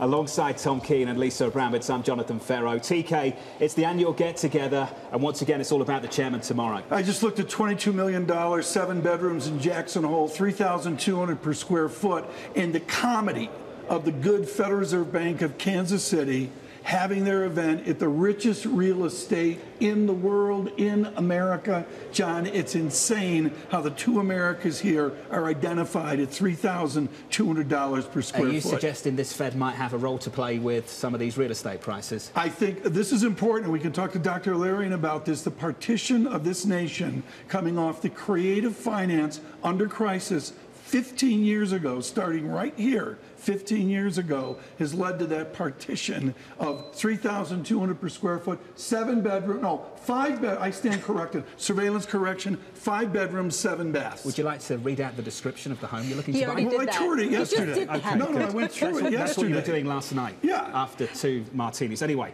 okay. We caught up with Esther George of the Kansas City Fed a little bit earlier this week, just yesterday. We played out some of that sound for you this morning. Here's what she had to say. We need to get rates higher to get demand down. How much pain are they willing to tolerate? It's going to be a big part of this annual get-together of this Federal Reserve. And what we have seen is they have not come out that dramatically to really say, we need to get inflation under control, full stop, regardless of the cost. That seemed to be where she was leaning. The balance was out, and it was much more price stability is the bedrock of any economic growth in any strong economy. That's change in tone for her, and I think that that's going to be reflected. Can you reconcile how this market has been priced over the last couple of months or so and the communication they're offering? How many times have you heard pivot, Fed pivot, from market participants? I don't ever hear that from Fed officials. What I want to hear, and Mohamed El-Erian, I'm sure, will weigh in on this, does this reflect the lack of credibility that this Federal Reserve has with the market? The market saying, you guys are not understanding the weakness. We don't buy it. We know you're just trying to signal to us, but just wait. Next year, we're going to see that weakness trickle through, and we still, on the margins, believe in a transitory story. How much is that what we're going to hear? I talked to President George last night over a quiet dinner at the Pioneer Grill, and she's really considering getting a dog in Kansas City, and she's going to name it Pivot. I actually heard you tell her that. No. There was no official comment on whether she was interested in calling that dog Pivot. I think, well, how do you pivot? And, you know, to get the Dr. Leary here after some data. 8.5% CPI, think about how ridiculous this conversation is. 8.5% inflation in America. Yeah, you're totally correct. And what's great is this next guest that we have, John, owns the thinking behind the game theory of something as silly as pivot. Let's get to that next guest right now. We're really happy to say that joining us is Mohamed El-Erian of Bloomberg Opinion and Queen's College, Cambridge, a man who, unlike this Fed chairman, called this inflation spiral. Mohamed, let's go straight there. The challenge for this Fed chair at this annual Fed get-together, how big is it? It's huge, John, and good morning. It's huge because he's speaking to multiple audiences, as you pointed out, but it's also huge because he's got to deal with issues with respect to the past, the present, and the future. He's got to figure out how he's going to address his speech last year that proved so off the mark. He's got to figure out what to signal about current monetary policy. And let's not forget that we have a framework that is not fit for purpose. We have a policy framework fit for a world of deficient aggregate demand, and we are in a world for deficient aggregate supply. So put all this together, the challenge is very big, John. Mohamed, you're focused on a new word, stickiness, and you've been focused on that for a number of months now. From the incoming information, how sticky do you think that inflation dynamic is? And how much does that tell you about how much work this chairman still has to do? So I worry that core inflation is going to prove more sticky than the Fed anticipates right now. We have wages are starting to be a driver of higher costs and eventually higher prices. So while headline inflation is going to continue to go down for the next 2 months, core may prove quite sticky, and that's a real problem for them. For those of you on Bloomberg Radio and Bloomberg Television, you just saw a little bit of light going out. That was one of the grizzly bears standing up and getting in the way of the light here. They're watching here this morning as well. Dr. El-Erian, people forget why you are Dr. El-Erian, and it has to do with the acuity and concision of your game theory. You codified in the modern day the phrase T decision. Let's distill that down to the T decision that Chairman Powell has to make between now and a data-busy September. And it's an important one, Tom, because right now the Fed is so late that it's looking at two challenges. It's looking at putting the inflation genie back into the bottle, and it's looking at not creating too much damage to economic growth and inequality, something that you have been speaking to all morning. Look, I don't think he has any choice. He's got to put the inflation genie back into the bottle. You know, there's an old saying that macro stability isn't everything, but without it, you have nothing. So they've got to put that inflation genie back into the bottle and do it in a determined and sustainable fashion. Okay. But this is the politics of it, Dr. O'Leary. And if you have a partial differentiation from 8% U.S. inflation, the haves are benefited when you get to 6% or 5%. The have-nots, the great middle class, are still flat on their back. What is your timeline where all of America finally gets inflation back into the bottle? So it's going to take some time because the Fed has been asleep at the wheel, and that's unfortunate. Tom, what you raise is much bigger. It speaks to the Fed being necessary but not sufficient to address our policy issues. You've got to deal with the inequality aspect. You've got to protect the most vulnerable segments of the population with focused fiscal policy, and you've got to do a lot more on productivity and equal opportunity. So it's a long list, but the Fed has to focus on inflation and has to do it in a more committed fashion than it's done it so far. So it's been trying to sound, Mohammed, committed, right? I mean, they've basically been saying inflation is their #1 issue that they're facing. Why is the market not hearing it? Two reasons, Lisa. One is the Fed itself. Let's not forget that Chair Powell stated that we were at the neutral rate. The minute the market heard that, it moved, and it moved in a significant fashion, and all the talk about pivot started being amplified. So that's one reason that the communication hasn't been consistent, and that's been a problem for the last year. And the second issue is that the market is looking at the impact on growth, is looking at the potential impact on markets, and as John said earlier today, remembers the fourth quarter of 2018, remembers the Fed blinking, so it believes when push comes to shove, the Fed is going to blink again, that we're going to have a flip-flopping Fed.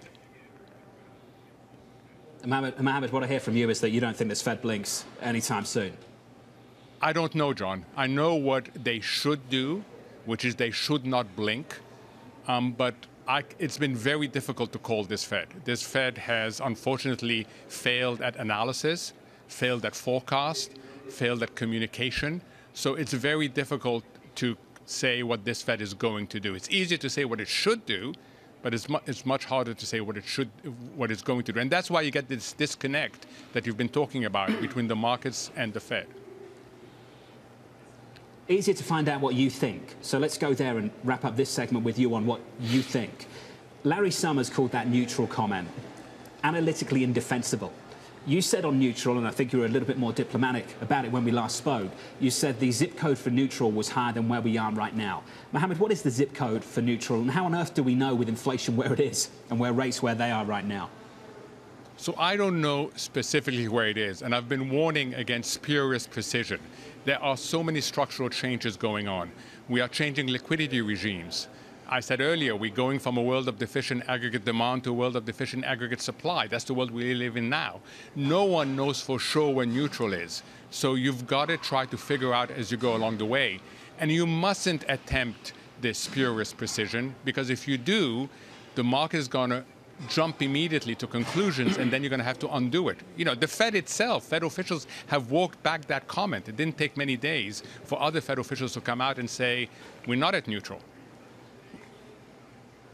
Mohammed, it's great to catch up with you. I'm pleased to say you're going to be sticking with us for another 15 minutes. Mohammed Good. I didn't know that. Mohammed in New York when we're not in New York. Have you noticed that? Over. Yeah. Have you noticed that? He's taking Are they over. going to cut off the line to us? Yeah, exactly. I think from Cambridge he's on sabbatical, actually. He's on sabbatical. Yeah. Out on 4. He was there for 3 months, so they gave him a 1-year sabbatical. There we go. Worked It's out 6:10 local time here in Jackson Hole, and you can probably hear the cafe behind us starting to set up, TK, as the Fed president slowly wake up. This is the research that we do here at Bloomberg Surveillance, and what's so important about this is what has changed here in the last 8 months. After a raging debate of 5 or 6 years, Wyoming has allowed for roadkill. If you see something in the road, you can now legally pull it up. I'm sorry. It's 6. Is that the extent of your research? 5 months ago. Literally was how he prepared. 5 months ago, Wyoming 511 is an app you pick up where you communicate. So this morning here, at the meetings of the Kansas City Is this Fed. real? We've got elk,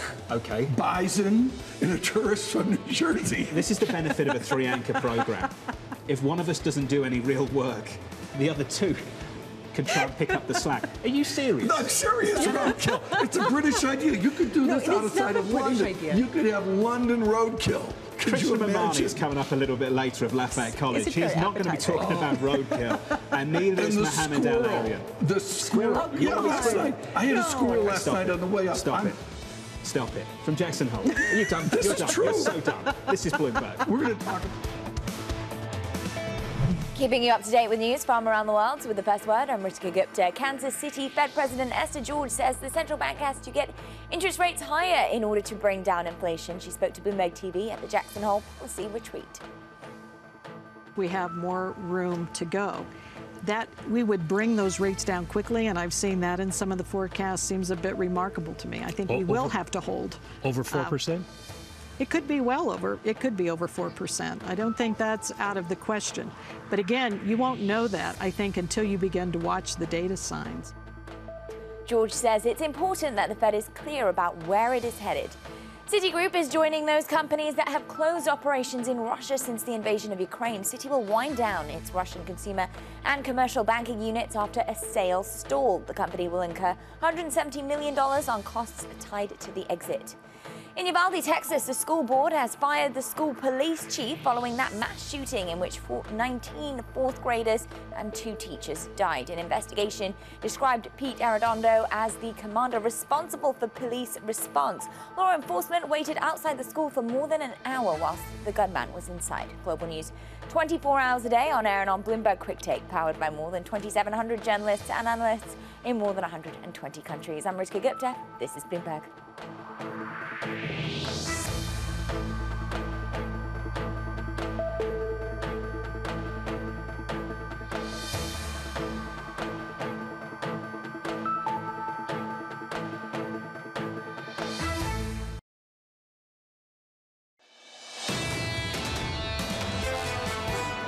It's very important that we are clear in our communication about the destination we're headed. And I think that destination is important, which is we have to get interest rates higher to slow down demand and bring inflation back to our target. That was Esther George, the Kansas City Fed president, live from Jackson Hole this morning. Good morning to you all. Alongside Lisa Abramowicz and Tom Keene, I'm Jonathan Ferro. Futures just about positive, up 0.6% on the S&P 500 TK as we gear up for a big couple of days ahead at Jackson Hole. Big couple of days ahead again under that speech tomorrow, and we're really thinking about the theory and the underpinnings of our monetary system. But that system is not just the United States. It's a global system. And now with us, we continue with Mohammed Al Aryan, writing for Bloomberg Opinion, and far more with an international economic and financial perspective for his University of Cambridge. Dr. Al Aryan, I want to go to the international tone here. Central banker of the world. And the singular feature I have is the focus is on Plaza Accord-like partners when there is EM. Forget about idiosyncratic Turkey out over 18 lira. What will be the shock of Powell action to a more fragile emerging market in third world economies? It's a high-risk situation, Tom. You have higher rates, so more uncertain market conditions. You have global economic growth slowing much faster than most people expected, and you have a stronger dollar. Historically, that has not been a favorable mix for emerging economies. So right now, how much does this bleed back to the U.S. economy? How do you bleed through the pain that you're seeing in Europe, in China, into slowing U.S. growth and entering a recession? You know, Lisa, the quick and easy is to say that everybody has an inflation problem, everybody has a growth problem. And that's true. But go further, we have massive dispersion. Growth, the U.S. is in a much better place than most other countries. Central bank policy, if we think that the Fed faces tough challenges, look at the ECB. Not only do they have high inflation, they have a much more fragile economy, and they have the risk of fragmentation. So I think the theme going forward is going to have a strong element of dispersion come into it. And that makes markets have to spend a lot more time thinking about relative values and not just the overall beta, if you like. When you take a look at the framework, policymakers are starting to think more about a structural inflation that will last a much longer time due to deglobalization and due to sort of structurally higher commodity costs. The market is not buying it. They are still betting on some sort of return to what we have experienced over the past few decades. We know that, Mohammed, you err on the structural side. You say that's probably where we're going. What will it take for the markets to wake up to that reality, and how violent is that pivot? It's going to take time. You know, I'm a buyer of the notion that we are changing macro regimes, as I said earlier, from deficient aggregate demand to deficient aggregate supply. You pointed out to the Wall Street Journal article earlier that listed 3 reasons why supply is going to be a challenge in the next few years: globalization, deglobalizations, etc. So we are in a different regime. I think the economists recognize this. I think the Fed officials semi-recognize this. Markets are still in a cyclical mindset. And it's the mindset that has served them well. So it's going to take some time, and it's going to take persistence on the part of central banks to try and convince markets that they have to think structurally and not just cyclically.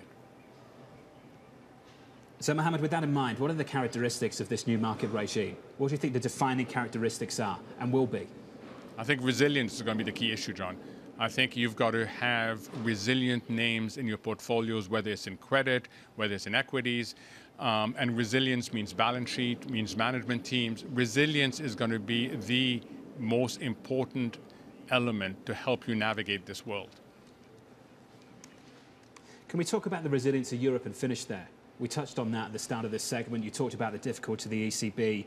European gas prices are up by 6.5% again today, Mohammed. I still don't think we fully realise how tough things could be in Europe later this year. Do you sense the same thing from the people you speak to? And can you frame how bad you think this is going to be later this year? It's going to be hard. It's going to be a cost of living crisis. You see it already in the UK, and you see the reaction in the UK much earlier than you're seeing it in continental Europe. And on top of that, there's going to be massive demand destruction going on. So Europe is looking at a tough 6 to 9 months. I, like some others that have been on your show, don't see how Europe escapes recession. I hate saying that, but the outlook is one of a recessionary economy, and let's hope it's shallow and short. Mohammed, Agustin Carstens of Mexico, now general manager of the Bank of International Settlements, has published today in the FT with Chris Giles. It's an extremely important piece about our behavior, our individual game theory with higher inflation. What is the when where we begin to embed high inflation behavior? Are we there now, or does it wait for next year? So it depends who we are. If you are the striking ports workers in the UK or underground workers, you're there. You're already there. Your inflationary expectations have changed. You want to protect your standard of living. It's only a matter of time until they seek not only to protect against past erosion in purchasing power, but also future erosion in purchasing power. So you're there. In the US, you're not there yet. But slowly you're going to get there. Mm-hmm. And what we're going to find, Tom, and I know you know that in terms of game theory, is that initial conditions vary tremendously. Some workers and some companies are going to be able to protect their margins, to protect their purchasing powers. Others will not. Mohammed, wonderful to catch up with you. Are you getting comfortable in Tom's seat over there? I am. I love the microphone. It's a bit cold, though, I must say. It's colder here than it is where you are. There you go. Mohammed Al-Arian out of New York today. Mohammed, thank you. Just absolutely brilliant, as you always are. Mohammed, with us over the last 30 minutes or so. TK, some difficult issues that we'll stay on top of. This is what it's about. Howard Davies 10 days ago in The Guardian, and what we just saw in the FT with Agustin Carstens. And this is an elite, unique elite feature of Americans. We think we're different. 8% inflation won't become embedded. Baloney. Elisa, essentially, that's the theme you were really getting at with Mohammed moments ago. Well, and this is partly because all of what we saw in the 1990s, some people are saying it's going into reverse. The whole idea of finding cheaper labor elsewhere and then importing the disinflation from that. The whole idea of commodity prices being plentiful. People saying that because there hasn't been an investment in a lot of these commodity complexes and the real stuff that we use, it is going to be more expensive for a longer period of time. I remember something Joe Weisenthal said in the last couple of years, and it stuck with me because I think it's so important. Basically alluded to the idea that the real bubble in the last 10 years was in the labour market. It was cheap labour. And that's burst, and now all these companies have got to try and adjust to that. That's something to think about. Well, especially because we're seeing productivity go down, wages go up, and we're getting the same thing for it. And that's been a real problem for the Federal Reserve. How do they then reshape what their narrative is? We should bring Joe Weisenthal here next year with Tracy. Joe can bring his guitar and his band, and they can set up in the bar and they play could do an some, episode of Odd Lots. say, Flying Burrito Brothers Downstairs. and all that. Very It's cool. brilliant. Jay Bryson of Wells Fargo coming right up. This is Bloomberg.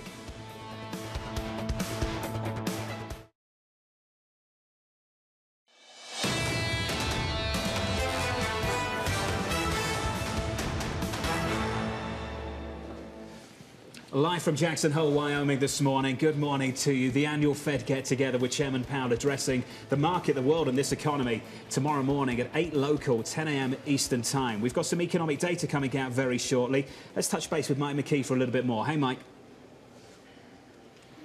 Good morning, John. We're waiting for the numbers to cross right now. I thought you were sending me down here to do a weather report, and I can tell you the rain just started to let up. So maybe you guys can come down and join me here in a few moments. Jobless claims coming out this morning, and I'm losing my connection here, but I'll get the numbers for you in just a second here. Initial jobless claims coming out for last week, and it is kind of crazy because the elements are conspiring against us here. John, if you have the number in front of you, you can go ahead and give that because Mike, I don't know why we made you do this in the pouring rain outside in Jackson Hole. Mike, forgive me for that. 243K. Is that the theme tune for this market check and this data check? OK. 243K is where claims come in. So that's a drop from the previous number of 250. The estimate was 252. That's a better number. Yeah. It's a better number on jobless claims at 243. Personal consumption, Lisa, in at 1.5% for the second quarter. This is the extra read we're getting here. The GDP price index at 8.9%. That's what I'm putting in on. Core PCE quarter on quarter at 4.4%. Well, but to me, the fact that the price index for the second read of second quarter GDP was revised upward tells you something about where the price pressure is. Yeah. To me, all of a sudden, that starts to raise a question about where we end the year. What happens if we end the year at 8% CPI? What does that do for Fed policy? Annualized GDP quarter on quarter negative 0.6%. The estimate negative 0.7%. Some of the data points. Mike McKee's still with us. So, Mike, since we just got you drenched in the pouring rain to look at that economic data, I hope you heard what I just said and you can respond to it. Well, I think at this point the issue has been what is the economy actually doing because of this whole question about two consecutive quarters of contraction. So we have a way to rethink about it. Now, the big issue is going to be going into the third quarter. What do we see? So far, the consensus seems to be we're at about 1.3% GDP growth, which would be a rebound. You got people all over the place, though. You still have some economists saying that we could see another contraction, and you got a guy like Ian Shepherdson at Pantheon who says we could see 5% growth in the third quarter. We're going to need to see a bit of a change before we get to that. But that's going to be key. And the fact that jobless claims are falling a little bit, that's not bad. I mean, it still suggests some strength in the labor market, which the Fed is counting on to be able to raise rates. Mike, we'll take that. It's better news. Mike McKee, thank you, sir. Outside in the pouring rain. Lisa, any price action off the back of that? Not much. I mean, it's pretty muted, but you are seeing two-year yields lift just a touch. And really, to Mike's point, the fact that you're not seeing the weakness in the labor market and that you're seeing price pressures that are revised upward in the backwards look at GDP shows the urgency for the Fed to move. So that's why we're seeing that front end continue to hang in there and even rise higher. TK, we'll take some better news, won't we? 243. We'll take that. Yeah, we'll take the, yes, I think it's important, but it's one data point in high-frequency data. And we have to remember, everyone here is fixated on monthly and indeed quarterly data, and the high-frequency data for Fed officials, I think, gets in the way. I'm looking forward to the ISM in a couple of weeks' time. Yeah, you taught me this. I was not a big fan. The PMI was dreadful. And we've kind of shaken it off because, and excuse me, S&P Global, because this is not a dig. I think that market participants have shaken it off because it's S&P Global, and they prefer here in the United States to look at the ISM. Well, and it hasn't been as reliable. It hasn't been as correlated with the official ISM as other indicators have been. That said, the peripheral read is that you are seeing a material slowdown, and it's not just the manufacturing. It's also in the services. That was what really struck me, and you're seeing that in the earnings as well. Will it be confirmed by the ISM, Tom, in the next couple of weeks? And then we've got another payrolls report, we've got another CPI report before we even begin to really think about September 21 with a full set of data in front of us. Let's meld the data in as we go to September here, and this, of course, off what we've seen, off what we see, I should say, with the speech tomorrow. Jay Bryson joins us. He's with Wells Fargo. He's chief economist and with an international heritage there, but of a company, a bank with acute micro-analysis of the American economy. Jay, dovetail your international view with your domestic view right now. How close are we to recession? Well, right now, Tom, I think that we're not in a recession right now. I mean, the big indicator I would look at is what you folks have just been talking about. That's the labor market. It doesn't seem to be falling apart, certainly at this point. But I think, later this year, early next year, that's when we think you're going to start to see a modest recession. It's, inflation remains high. What we have seen is real disposable income has trended down. That's another way to say that is purchasing power. And credit card debt is up. Savings rate is down, and we think eventually consumers are going to hit the wall here, and they're going to start to retrench, and that puts us into let's call it a modest recession beginning of next year. Jay, I've got to go to the franchise, which is Wells Fargo Economics, and of course that dovetails with your housing expertise. Give us an update on housing inflation and rental inflation in America. Yeah, so Tom, so the way that enters into the GDP numbers, or the CPI numbers, I should say, is it comes in with quite a long lag. And I mean, what we are seeing is some softening in house prices. We are starting to see some softening a little bit in terms of rental prices as well. But that's going to remain coming in with a long, long lag. And so that's one of the reasons why we continue to believe that, the core PCE deflator, or the core CPI index, the year-over-year rates are going to remain relatively elevated. And so, Lisa was talking about the core PCE deflator earlier. We think at the end of this year, you're still looking at a year-over-year rate of 4.5%. So what does that mean for next year? And this is, I think, where the market would disagree with you, or disagree with some, and say, well, it's going to then come down really quickly, that the year-over-year comparison effects are going to take effect, and you're going to see a real deceleration in inflation. Do you agree, or are you looking at something much closer to the Jan Hatzius, stickier inflation that the Fed could hold rates higher for longer for? Well, so first of all, we do believe the core PCE inflation rate is going to come down next year, but that's predicated on our view of a recession. Right? Once you get a recession, you start to get softness in prices. If we don't have a recession, if consumers continue to go out there and spend, we don't have the recession, then we don't think the core PCE inflation comes down as fast as we generally think. And also, in terms of the Fed, generally when you see a recession, at least in history, they start to cut pretty quickly. We think they're going to hold the Fed funds rate constant at 4 to 4.25%, or through the middle part of next year, just to make sure that inflation is coming back towards their 2% target. So I don't think the Fed comes running to the rescue as soon as we start to see the economy tipping over into recession. And they keep saying they're data dependent, and we keep asking what data are they looking at. But I want to ask you about the messiness of that data, because last year we got labor market data that really underestimated just how much strength there was, how much demand for labor.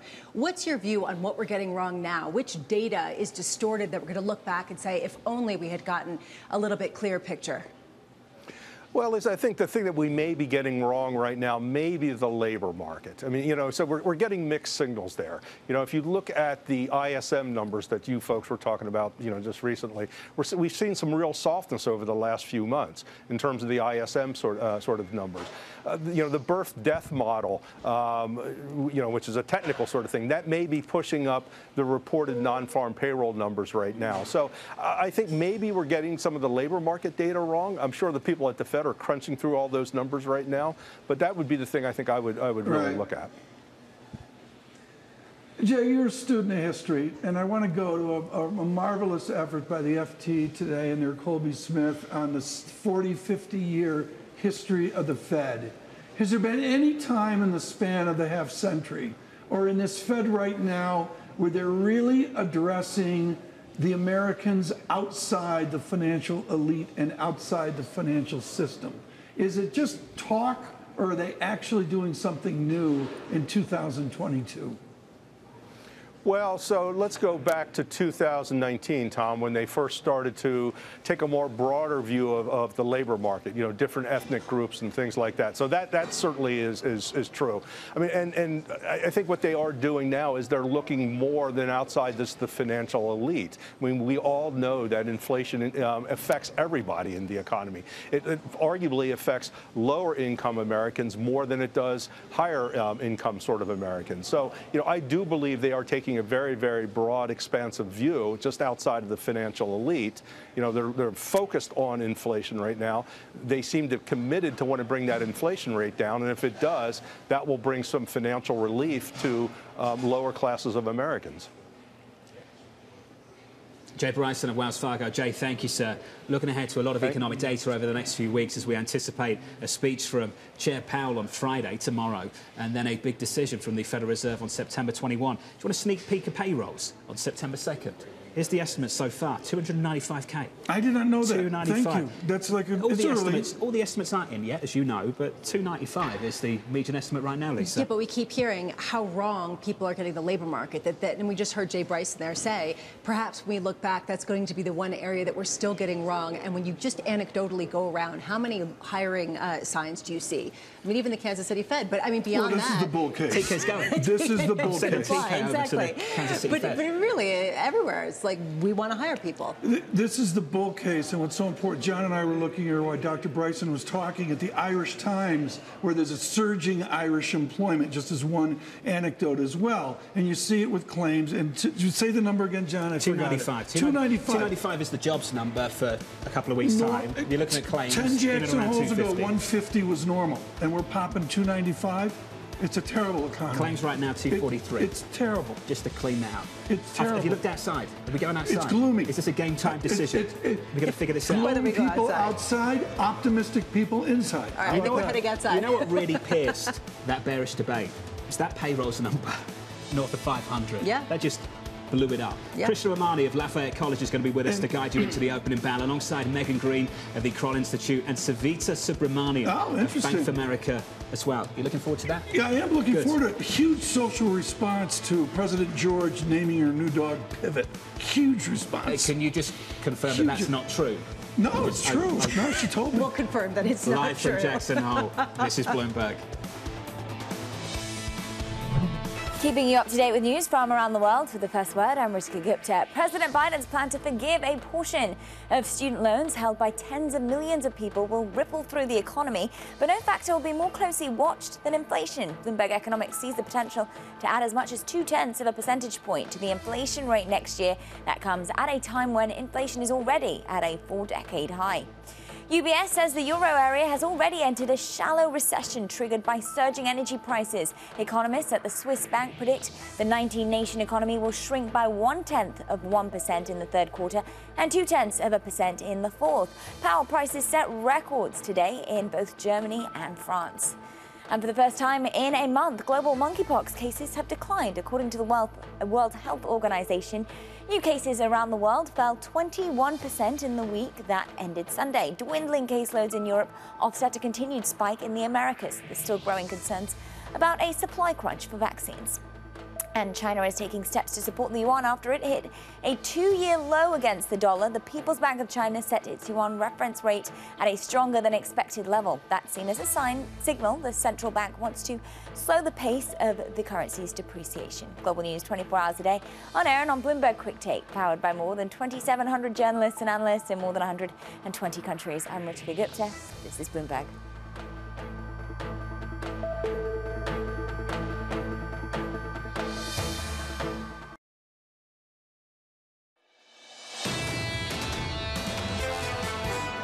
I know what they should do, which is they should not blink.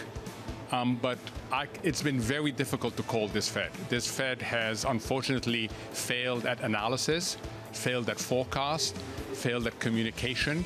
So it's very difficult to say what this Fed is going to do. It's easier to say what it should do, and that's why you get this disconnect that you've been talking about between the markets and the Fed.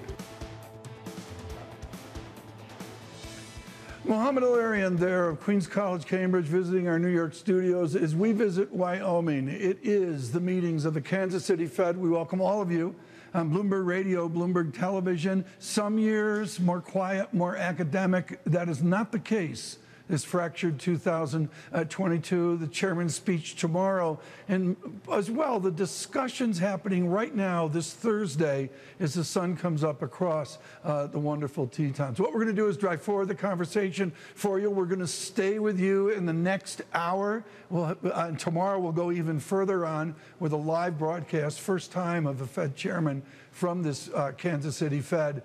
But right now, we take what we heard from Mohammed El-Arian and synthesize it into Bank of America economics and foreign exchange strategy. We do that with Thanos Vanvakidis, global head of G10 FX strategy at the bank. Thanos, thank you so much for joining us and briefing us on strong dollar. The zeitgeist is at some point the dollar moves the other way.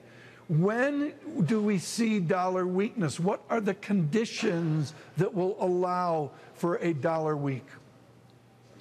It's quite simple, honestly. The dollar has strengthened so much because of high inflation, particularly in the US, and the hawkish Fed. So we need the Fed to start being more concerned about growth than about inflation for the dollar to start weakening. Now, I wouldn't necessarily say that the dollar will get even stronger because it is at a 20-year high, but I would expect it to remain strong because I think we are still far from a situation in which the Fed will feel comfortable having inflation under control and start being concerned about growth.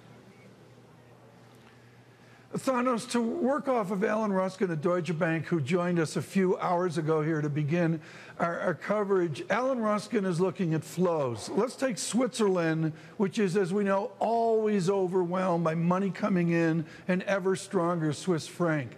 Is America being overwhelmed by flows coming in, which is supporting the dollar, harming the degrees of freedom that Chairman Powell has? Not necessarily. We do see investors buying the dollar, but nowhere as much as one would have expected, given the very strong dollar rally. Usually at these levels of the dollar, we have expected a market that will be long and stretched on the dollar. That's not the case. Actually, before this dollar rally started, the market was short the dollar, so these positions got squeezed. And maybe now some indicators suggest a slightly long dollar position. But we have not seen the flows that one would have started being concerned that the position is a constraint for the dollar and you can get a positioning squeeze. Definitely, however, if you get a relaxing of financial conditions because of a strong rally in risk sentiment, this does make the job of the Fed more difficult.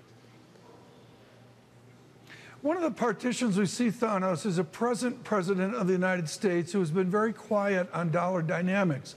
The previous president was very strident about the harmful effects of strong dollar. Can Bank of America document that American business is harmed by a strong dollar?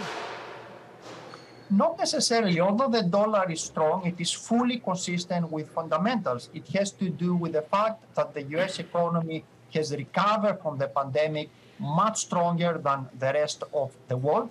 And the US economy has been overheating. The labor market is extremely tight. So it is hard to argue that the dollar has overshot. It is more like the economy has been doing very well, too well actually, and the dollar has appreciated, rather than the strong dollar that is hurting the economy. So from this point of view, the strong dollar is not really a concern at this point. The concern is inflation. Thanos, very quickly here, if I want to be opportunistic into Q3, what is a trade you recommend where I can make a number of big figure points? I would say keep buying the dollar dips. I wouldn't necessarily say to buy the dollar at this level, but whenever you get the opportunity and you get the dollar dip, buy it, because I do believe that for the rest of the year, the dollar will remain strong. Thanos, thank you so much. Thanos Vanvakidis of Bank of America, of course, there on the depth of the system, what the dollar means as well. Let me do a data check here and bring in Jonathan Ferro and Lisa Abramowicz. It's very important to do the data here with the sun rising across Jackson Lake. And the data check is that we've seen 3 elk this morning. We think a bear in the distance, and far more importantly, the majesty of 4 eagles flying from the south up to Jellystone Park earlier on. So joining us from outdoors, away from the roadkill, John Ferro. Hey, TK, the first thing someone said to me about 2 minutes ago was, is TK too scared of the rain? Is he staying indoors and missing the next hour of programming? I'm told you're coming down here, Tom. And as we go towards that opening bell, we need to really set up what markets are preoccupied with going into Chairman Powell. Lisa, after the rally we've had over the last couple of months, excluded what's happened in the last couple of weeks, we've all been asking the same question, whether what we've seen is an unwarranted easing of financial conditions. So how does the Fed push back against that at a time when they've tried to, but not with the conviction, perhaps, that people need to hear? And Mohamed El-Erian was brilliant on this. Their message has been inconsistent. So what will it take for the markets to hear the message they want to be sending right now? And TK, you've said it a million times. CPI right now at 8.5%. It's about where we land near year end. 7, 6, 5, 4. And then what? How sticky is this going to be? And how long do they need to raise and hold for? Because this conversation about rate cuts is not a conversation that the officials here are having. And what's so important here, and a topic for Jason Furman tomorrow, is the social partition of a disinflation. The haves clicking in with benefit at 6, 5, even 4%. The have-nots crushed until we get down to a certain level. John, what is that level, and will Jerome Powell define tomorrow a new non-2% level? Elisa, you know better than most. For economists, it's good versus bad. For market participants, it's better or worse. And that's what we need to have a conversation about as well. We all know that things in China aren't great. We know that things in Europe are pretty ugly right now. And we know in the United States we're going to have some difficulties later this year. Is that better or worse relative to what we expected a couple of months ago? And I'll take it a step further. Is the better than expected in the U.S., meaning that the Fed has to be harsher than expected when it comes to trying to penalize and remove some of that froth? Do they serve hot drinks out here? Well, so over here, we hear the rain puddles being pushed out from around us, and in there we hear the clatter of the cafe. TK enjoying his latte. You know? Exactly, the warm latte. Are we doing hot drinks out here? I don't think so. Mike McKee's here with a cowboy hat looking around. No. Not with hot drinks. Not serving any hot drinks. No. Okay. We can get on that. Krishna Mamani is going to be joining us from Lafayette College in about 5 minutes' time. We'll hear from Megan Green, and we'll hear from Savita Subramaniam around the opening bell as well. From Jackson Hole, Wyoming this morning, good morning.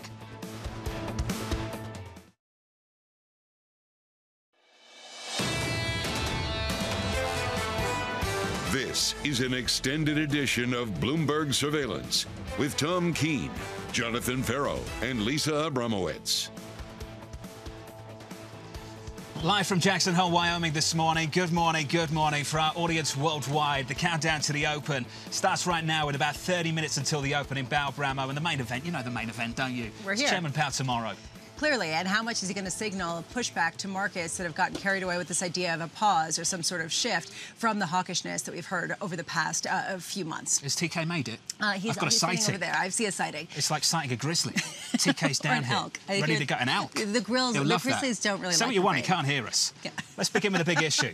Kicking off, Jackson Hole. really very much in anticipation of what we're going to hear from Jackson Hole. It's a momentous time in the economy. There is this risk of more hawkish rhetoric. I worry that at Jackson Hole, Powell will state the obvious. They really haven't won the inflation battle yet. Their battle is against inflation. It may bring recession. Jackson Hole disappoints. Risk assets are still quite at risk for a hard landing. You could get another one of those 10% sell-offs. Further downside risk. Recession. They're going to have to come in on Friday and take the opportunity really to reset investor expectations. All eyes right now are going to be on Jay Powell. Joining us now to kick things off is Krishna Mamani of Lafayette College. Krishna, let's start right here. Are expectations a little bit too high from some market participants on what we should expect, can expect from the chairman tomorrow? Well, so if you think about it from Chair Powell's perspective, what is it that he can say that would be very different from what he has already said 15 times over? I think in a place where we are waiting for new data to really discern which way the Fed is going to go, we are trying to make stuff up at the moment. I don't expect anything significant coming out of the Jackson Hole. He may say the same things, and the market may interpret it as more hawkish because that's the way the market is positioned at the moment. But Krishna, you're the perfect person to join us right now because you're not taking a short-term view or even a medium-term view. You have to take a long-term view with allocations in a pension, with an endowment, and how much you looking at a changed regime that the markets have not yet woken up to, akin to Mohamed El-Erian, looking at a more protracted, embedded inflation that forced the Fed's hand and forced the Fed's rate up higher for longer. Well, no, that's for long-term investors. That's really the key point. The question is, are we going to get into an inflationary regime that is dramatically, and the key word here is dramatically different than what has been the case for a while? So if we are talking about inflation being not at, let's say, not at 1.5% where we have been, and 2.5% for long-term investors, does that change the outlook dramatically? I guess the point I'm trying to make is right now it looks really scary. But one can debate whether inflation is going to go up or not. But the magnitude of that uptrend in inflation is far more important than whether it is going to go up or not. And our belief remains that over time, things will start calming down once we come out of the current inflationary episode. The inflation may be higher, but the drivers are not there for it to be meaningfully higher. Okay, so Krishna, you're taking the other side of that and going back to the old playbook eventually. How much do you look to some of the academic research that's going to be presented at this conference or some of the indicators that the Fed officials are honing in on to potentially change that view? Well, so, it would be interesting to hear what sort of data that they are looking at to drive policy. But I don't think I'm expecting to hear anything dramatic in terms of new research that would suggest that the inflation regime has changed so much that investors have to dramatically change their outlook with respect to where the returns are going to come from. For endowments, for pension plans, people who are counting on their portfolios to provide significant amount of returns, I think the outlook is still very much for equities over the next 5, 10, 20 years to provide the bulk of your returns, and that's how we will be positioned. Mike McKee alongside us this morning. And Mike, great to have you with us. I want to begin with the conversation you had with Esther George of the Kansas City Fed and proving that central bankers can just speak quite clearly sometimes. We need to get rates up and demand down. It's that simple.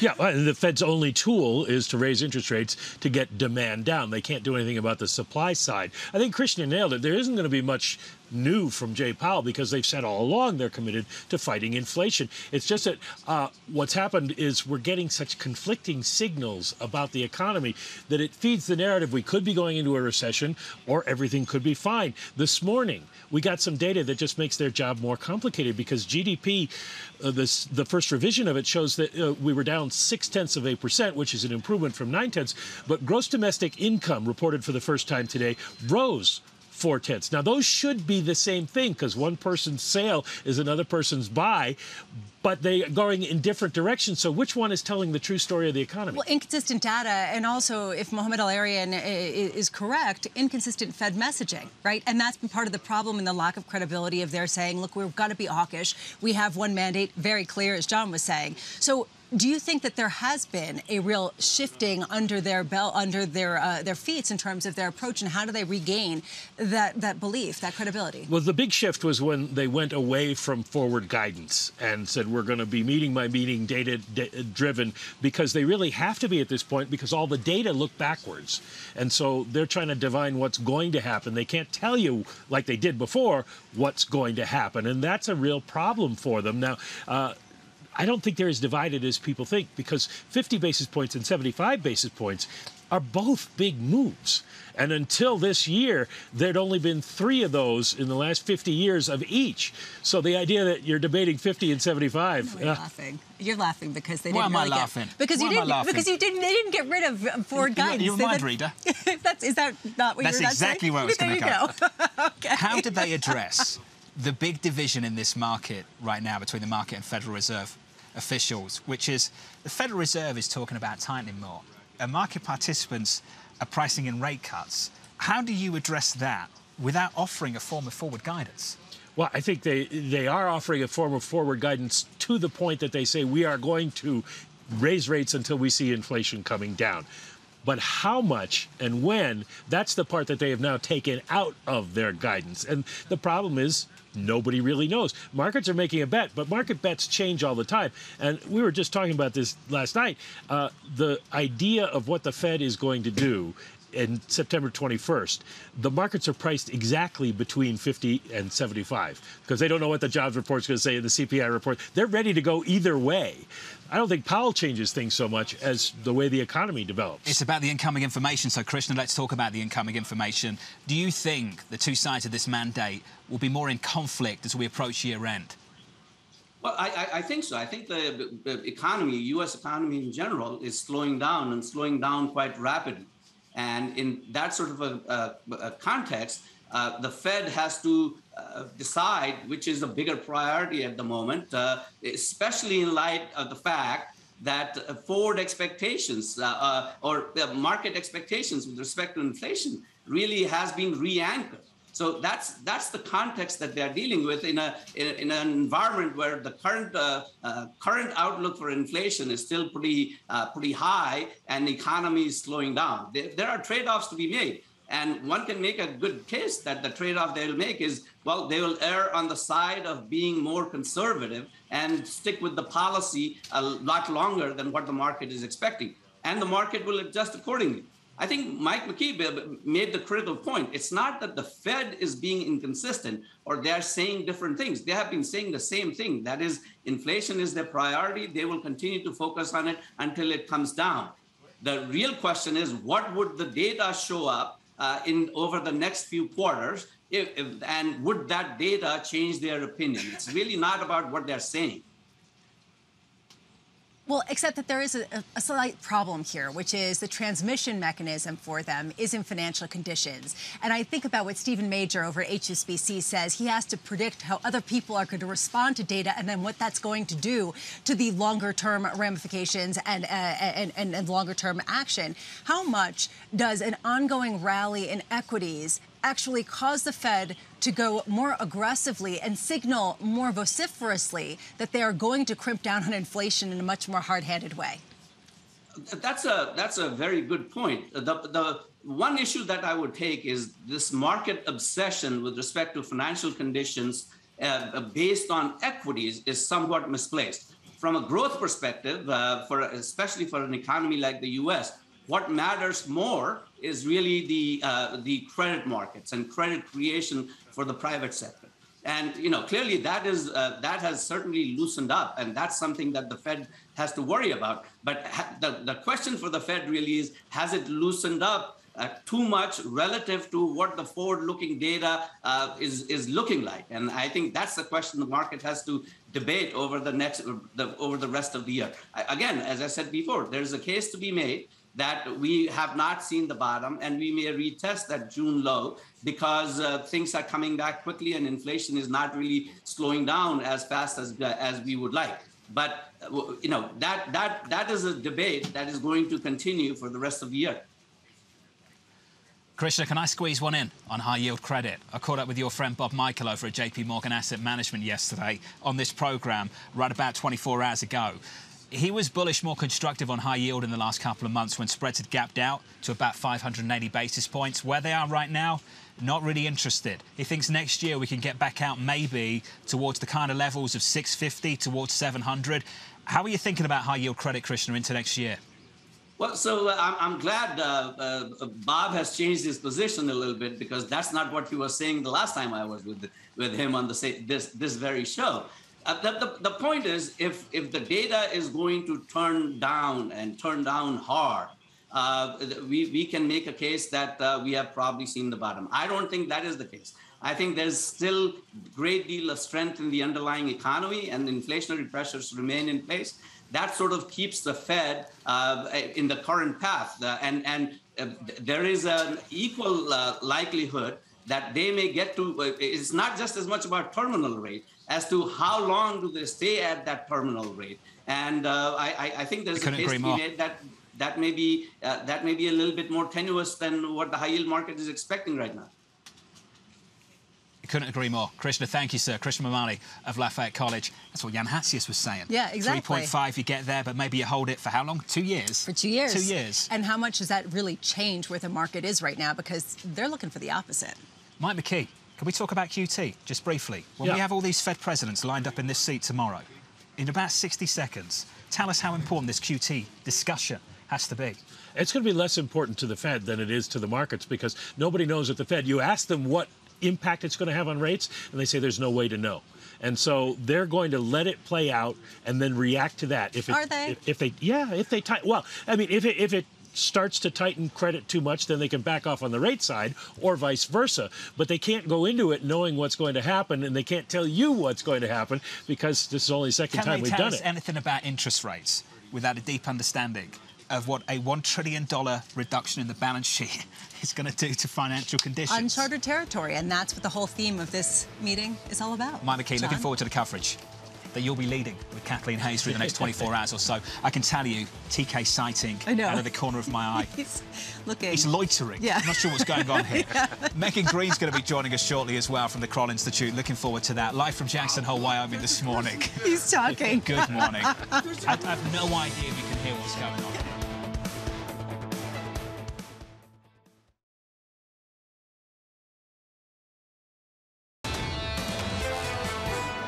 15 years of excessive monetary policy has, made the average investor sort of complacent. I don't think that the market is adequately pricing in quantitative tightening. Increasing concern, I think, about the cumulative impact of the tightening cycle. Liquidity withdrawal from quantitative tightening that we've never experienced before. New and unpleasant reality here. I'm looking now at credit spreads in the mid 400s, and they just look too expensive to me. Maybe markets got excited about a Fed pivot. What would it be that would cause them to pause rate hikes? This time they're not going to, unless something really bad happens. Live from Jackson Hole, Wyoming this morning. Good morning. Do you know why I became a news anchor?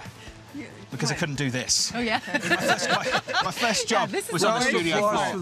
My first job was on the studio floor, and I was absolutely shocking at it. And I think I lasted 2 weeks, and they were like, get into the newsroom. Just get into the newsroom and stay away from us. What a tremendous effort to take us inside and then bring us outside and have us all around one table together again. Tom. Yeah.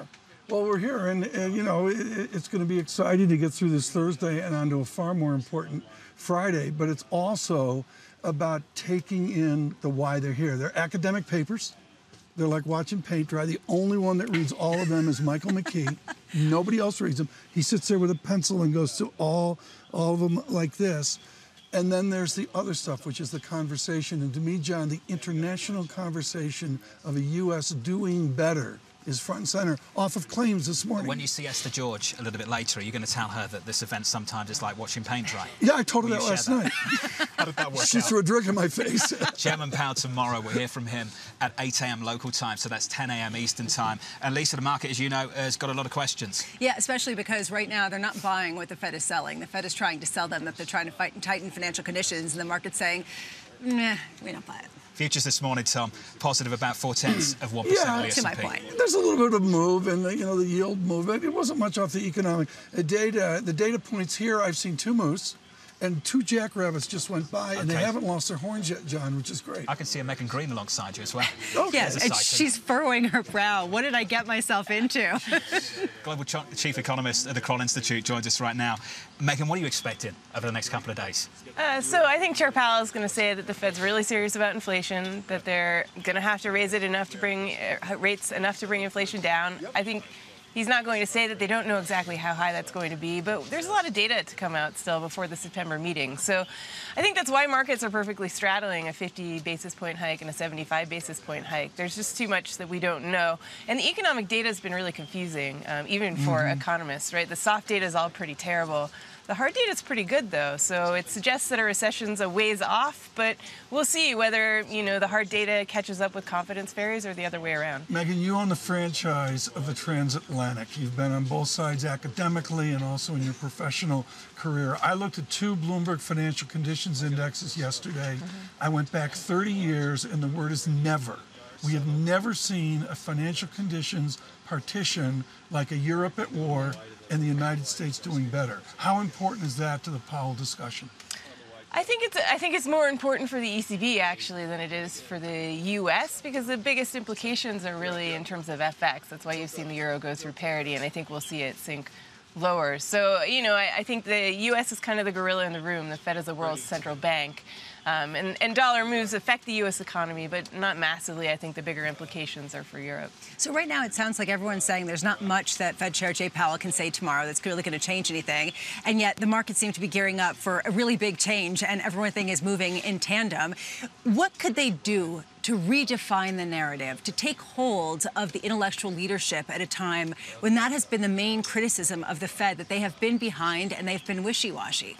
So they can only do what they have been doing for several months now, which is to say, okay, we get it, inflation's staying high, and we're really serious about it. I mean, I think we have seen peak inflation, so to some degree, I think the Fed's job should get a little bit easier on that basis. But I think all that the Fed and all that Chair Powell really can do is to highlight, hawkishly that they're really serious about inflation, and they're not going to pivot so that, market pricing of rate cuts already at the beginning of next year are probably off the mark. You think that's ridiculous, don't you, that we're talking about rate cuts already? I do, even though the economic data hasn't been fantastic, right? I, like many economists, have been calling for a recession next year, but I don't think that the Fed's going to be cutting rates at the beginning of next year. 8.5 CPI now. What are you thinking that comes down to by year end? By the end of this year, yeah. I think it'll be great if it were down by 6%. But I also think that the trajectory is more important than the actual level. I think the Fed would be pretty happy with 3 or 4% inflation if the trajectory were really clear. And I think we should start to see the trajectory improve. The trajectory is part of it. I got all these T words: transitory, trajectory. To Karsten's brilliant interview with Chris Giles today in the FT, is there a theory here? Because Karsten's is adamant the Phillips curve is really difficult right now. Is all this mumbo-jumbo here, are we making it up as we go, or is there an underlying theory you can glean at Jackson Hole? I don't glean it. Yeah, no, look, the world's never been through this before. We've never put the world on ice, the global economy on ice, and then defrosted it. And so I think we are flying blind to a certain degree. We have theories that kind of underpin it. I don't think it's the Phillips curve. I don't think the Phillips curve really holds up. You okay? What's the matter with you? I just had to sneeze. It's very awkward. It's very awkward to sneeze on She's air. never been in air this clean. I just got a message from a Bloomberg subscriber. Someone alert Megan to the bear disguised as Inspector Clouseau next to her. She's in danger, I'm told. Megan Green, thank you. No, thank you. We're not done. We are. No, we're not done. You're Megan, one very Inspector quickly Clouseau, here. not The me. Red Sox are a train wreck. What do they need to do to begin to rebuild for next year? Oh, God. They need to deepen their pitching bench, I think, more than A lot of anything injuries. else. Yeah, that's right. Maybe they get healthy. I think that would help a lot. But Okay. You've done Now we can end the conversation. Yeah, now we can end. I love it. Tom was brought out here to say it's like watching paint dry. They're not going to say anything. It's mumbo jumbo. Let's talk about the Red Sox. I think theory is distant here. I think they're, to a huge extent, going from data point to data point, making it up. I have to say, go. Tom, so's this market. And the narrative seems to change from one data point to the next, Megan. this is why we're giving up on forward guidance. This is why we're giving up on forward guidance. It just depends on the data. We can't come up with a theory in advance. But then what is all of the discussion? And why are so many Fed officials coming out and trying to give us guidance? Yeah, because they're trying to give everyone a sense of how they're thinking about things so that as there are developments, there won't be big surprises on how they'll respond to them. But the data's, all over the place. So Megan's it's difficult to come up with a their job real now theory. is to establish clearly what their reaction function is. That's what we need a better understanding of. If unemployment's going to start climbing at year end and inflation's still at 6, like you indicated, Megan, what do?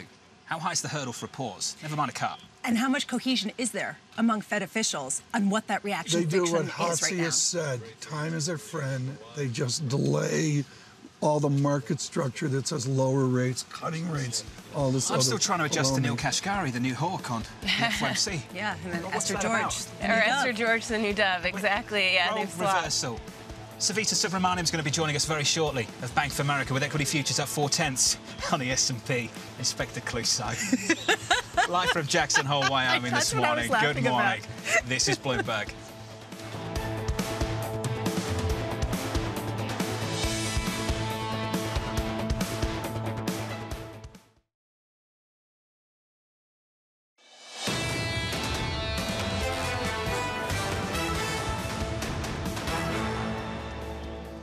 Don't you think we need that soothing Jackson Hole music to go with this backdrop? We do. Just, that calming. 1955, I thought it worked out. What about the opening bell? The opening bell That works. works too. Doesn't really work with the soothing Equity music. futures gone into the opening bell, negative about 0.4% on the S&P 500. First print in the Dow up 100 points. There we go. Thanks for that. Thanks That's for an that. original That's moment news for this you can programme. use. Yeah, Because exactly. let me tell you, that doesn't often get a quote. 32,972. Okay. America's index Are is you green on the trolling screen. me on my own programme? Exactly Is what that it what is. you're doing? I am. I'm looking for elk, and I saw 2 jackrabbits, so we're having a good morning. Unbelievable. We're falling out over this. The Dow. The Dow. Yields, bond yields in, down 3 basis points on a 2-year, 336. Taylor Riggs has some of the opening bell market action. Hey, Taylor. No doubt here, John. Only fundamentals for you. Take a look at NVIDIA. Of course, some of the quarterly results coming up yesterday after the closing bell. We did a whole full 30 minutes on still some of the chip makers that are showing signs of struggling. And you certainly see that just a little bit with NVIDIA, of course, this morning. Third quarter revenue, $1 billion short of estimates and about $2.5 billion short of where the estimates on the street were just a few weeks ago. Second quarter gaming revenue also down about 33%. Take a look at shares of Peloton as well. Another 7th miss in 9 quarters, erasing some of the big gains that we had yesterday on the Amazon news that they're going to be selling some of their bikes there. So MK and Partners coming out and calling it this morning just another sort of big down miss here for this company. Snowflake big to the upside, John. You're up 19%. This is a $50 billion cloud data software company. Of course, second quarter product revenue up 83%. Alibaba, I'll finish it here for you. You're up almost 4% or so. You're looking at the mainland government, looking at maybe a 19-point stimulus plan. China big tech on the rise today, John. Hey, Taylor, thank you. If you're just tuning in on TV and radio worldwide, we are in Jackson Hole, Wyoming for some special coverage for you of the Fed's annual get-together. We'll hear from Chairman Powell tomorrow morning at 8 local, about 10 a.m. Eastern time. Tom, something that's crept back into the conversation in this market. Crude, Brent, 102. This is a story not being talked about, and I think what's so important here is the bulls were vanquished. There was a hue when we were in London last. And you weren't there. It was with Lisa. We were in London, and J.P. Morgan was adamant about the structure, 120, 150. They were vanquished by the bears, who sort of got what they wanted. I mean, Ed Watson Company. For a moment, for a heartbeat. 90. And all of a sudden, we're up $15. How much does this gain some of the momentum heading into September, October, when the Strategic Petroleum Reserve stops? And what's important here is releasing? Francisco Blanch of Francisco Blanch of Bank of America was adamant about the complexity of the moment in commodities. What do we have? 70 straight days of gasoline prices. 71. Petrol coming down. and then picking up again A little recently. dig. It's Yeah. not a dig, I'm joking. Bank of America, Savita Subramaniam joins us now. And Savita, fantastic to have you with us. I wanted to start with a note that you actually put out a number of weeks ago. And the title was something like, why are we so happy with 8.5% CPI? Savita, why was this market so happy with 8.5% CPI? Look, I think that part of it was the idea that we're off peak. But our point was sometimes the second derivative doesn't matter. Sometimes it's the first derivative you want to pay attention to. And 8.5% CPI is really far away from 2 or 3%, which is what we believe the market is pricing in. I think that, when I hear the bullish arguments for, kind of justification for the rally that we've seen from July, or, from June, I guess, it's two things. It's one, we've moved past peak inflation, but wages are still strong. So the consumer is still going to be okay, therefore soft landing. That's one bullish argument that I disagree with. And the second bullish argument that I disagree with is that we've seen earnings better than feared. We've seen results better than feared. And everybody points to really strong top line and 15% sales growth for the S&P. The problem with that is that most of the work for sales was coming from energy. Energy grew sales by 80%. Everything else was fairly lackluster. And then when you adjust for inflation, when you take that 9% print of inflation out of 2Q sales, the sales for the S&P 500 ex energy were essentially flat. More companies in the S&P 500 undershot inflation in sales, couldn't grow sales faster than pricing, which is really kind of a weird setup versus the other half that managed to beat CPI. So I think that what we're all looking for are reasons to get more bullish, but the reasons are pretty thin, if you ask me.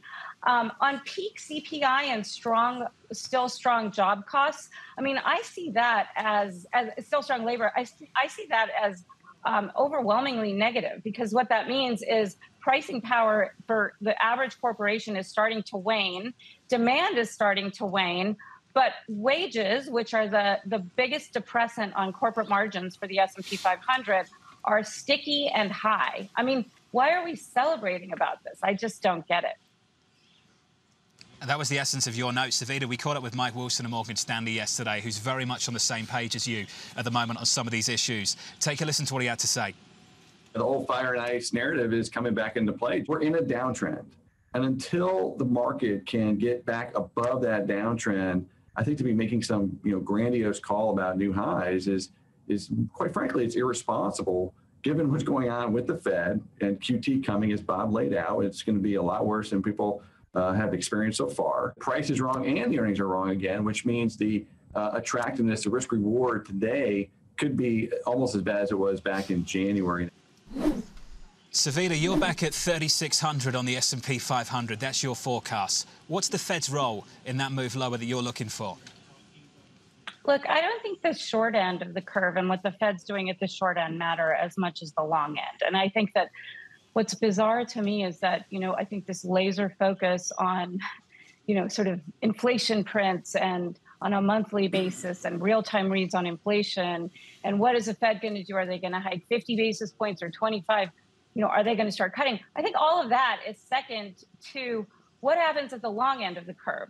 And, I like that phrase, complexity of the moment, because I think this is a very complex moment for equities. And the reason I say that is the duration of the S&P 500 is still above 30 years. We're looking at a 30-year zero coupon bond. So what that means is that a mere 50 basis point change in the cost of equity capital, which is more influenced by the long end, could drive the market either really high or really low from here. Right. And I think that's what makes up the complexity of the moment for equities. Savita, Brian Moynihan takes immense pride in studying the granularity of American business. It is the franchise of your Bank of America.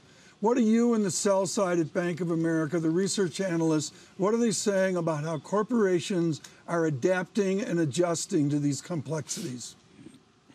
Well, you're right. So corporations are adapting and adjusting, and it's really marvelous to watch.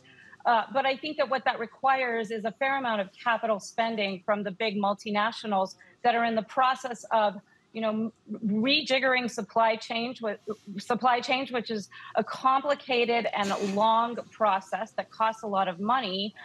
They're also in the process of automating labor, which has gotten that much more expensive. So this is all really good for long-term productivity of corporations. We haven't seen a real CapEx cycle in a long time because earnings have been buoyed by low rates, buybacks, all sorts of machinations that aren't real economic growth. But I think what we're seeing now is the beginnings of a real growth cycle driven by companies getting more productive. And that is very bullish for the S&P 500. Unfortunately, I think it takes a little while to get there, and it also costs a lot in terms of capital spending. So what we like within the market are the more domestic plays that could benefit from that CapEx cycle. And Jill Hall, our SMID strategist, has been talking about this, on your show quite a bit.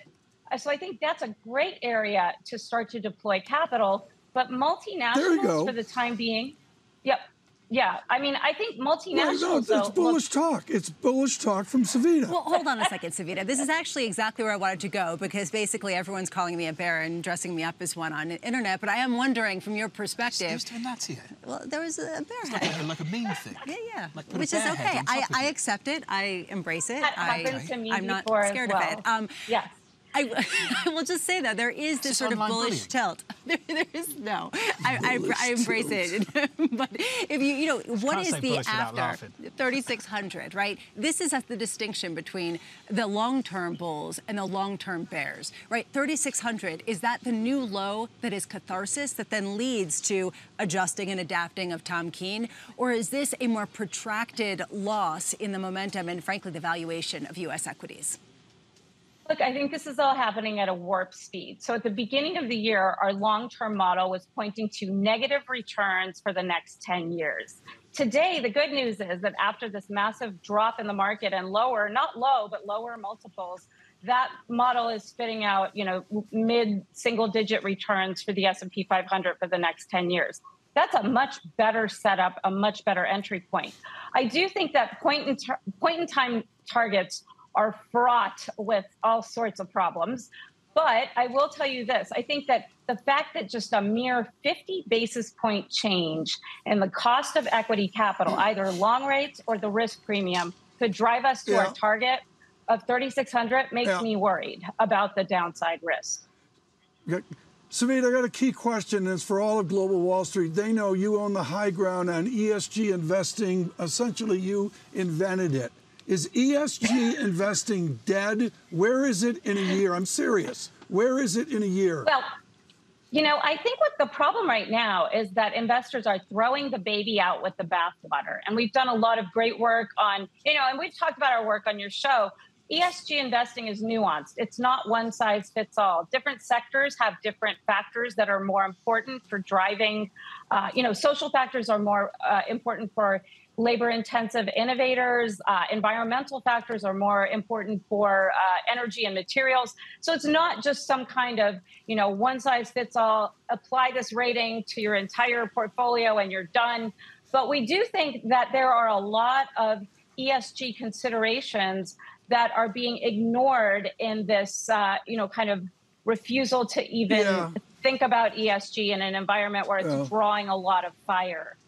So I think it's a complex, nuanced topic, but I still think that there are lots of ways to make money. John, this is a huge deal. I agree with you. She invested a lot of time. I remember catching up with Savita and you. Was it in Davos? How many years ago was that? 3 years ago? 3-4 years ago. Something like that. Big change. She and Brian Moynihan said, we're going to actually do the math of ESG, and that's where they provided leadership. Who would have thought we'd be talking about coal all over again in 2022? Exactly. And talking about burning wood in parts of Europe as well. Well, let's revisit this morning. We failed at this today because of all the weather issues here and a great team. The real story this morning is Netherlands nat gas broke out to new highs. Maybe you covered it when I was inside. We did. Taking my siesta. When we were sitting next to you and you weren't listening. Which is just not an original moment. In fact, I remember it quite clearly. I think I was speaking to Tom at the time about European gas. Anyway, Savita, you're going to be sticking with us, I'm pleased to say. Savita Subramanian. I didn't know that. I'm pleased to say that, Savita, we listen to you. Do you listen to your guests ever? No. What about your co-anchors? No? Even less. Okay. Good. Look, I just want to tell you, Benoit Carré, the great French economist, emailed in, and one of his colleagues, this is years ago at French Tresor, the economist Clouseau, he said, for Jerome Powell, this is a shoot, bang, bang Fed. A shoot, bang, bang Fed.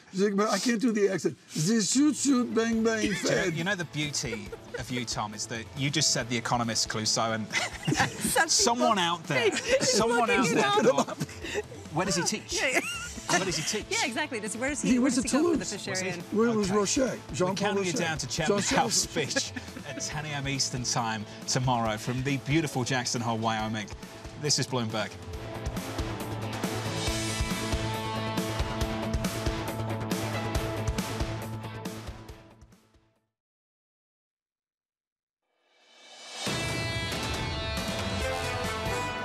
An entire generation is now saddled with unsustainable debt in exchange for an attempt, at least, at a college degree.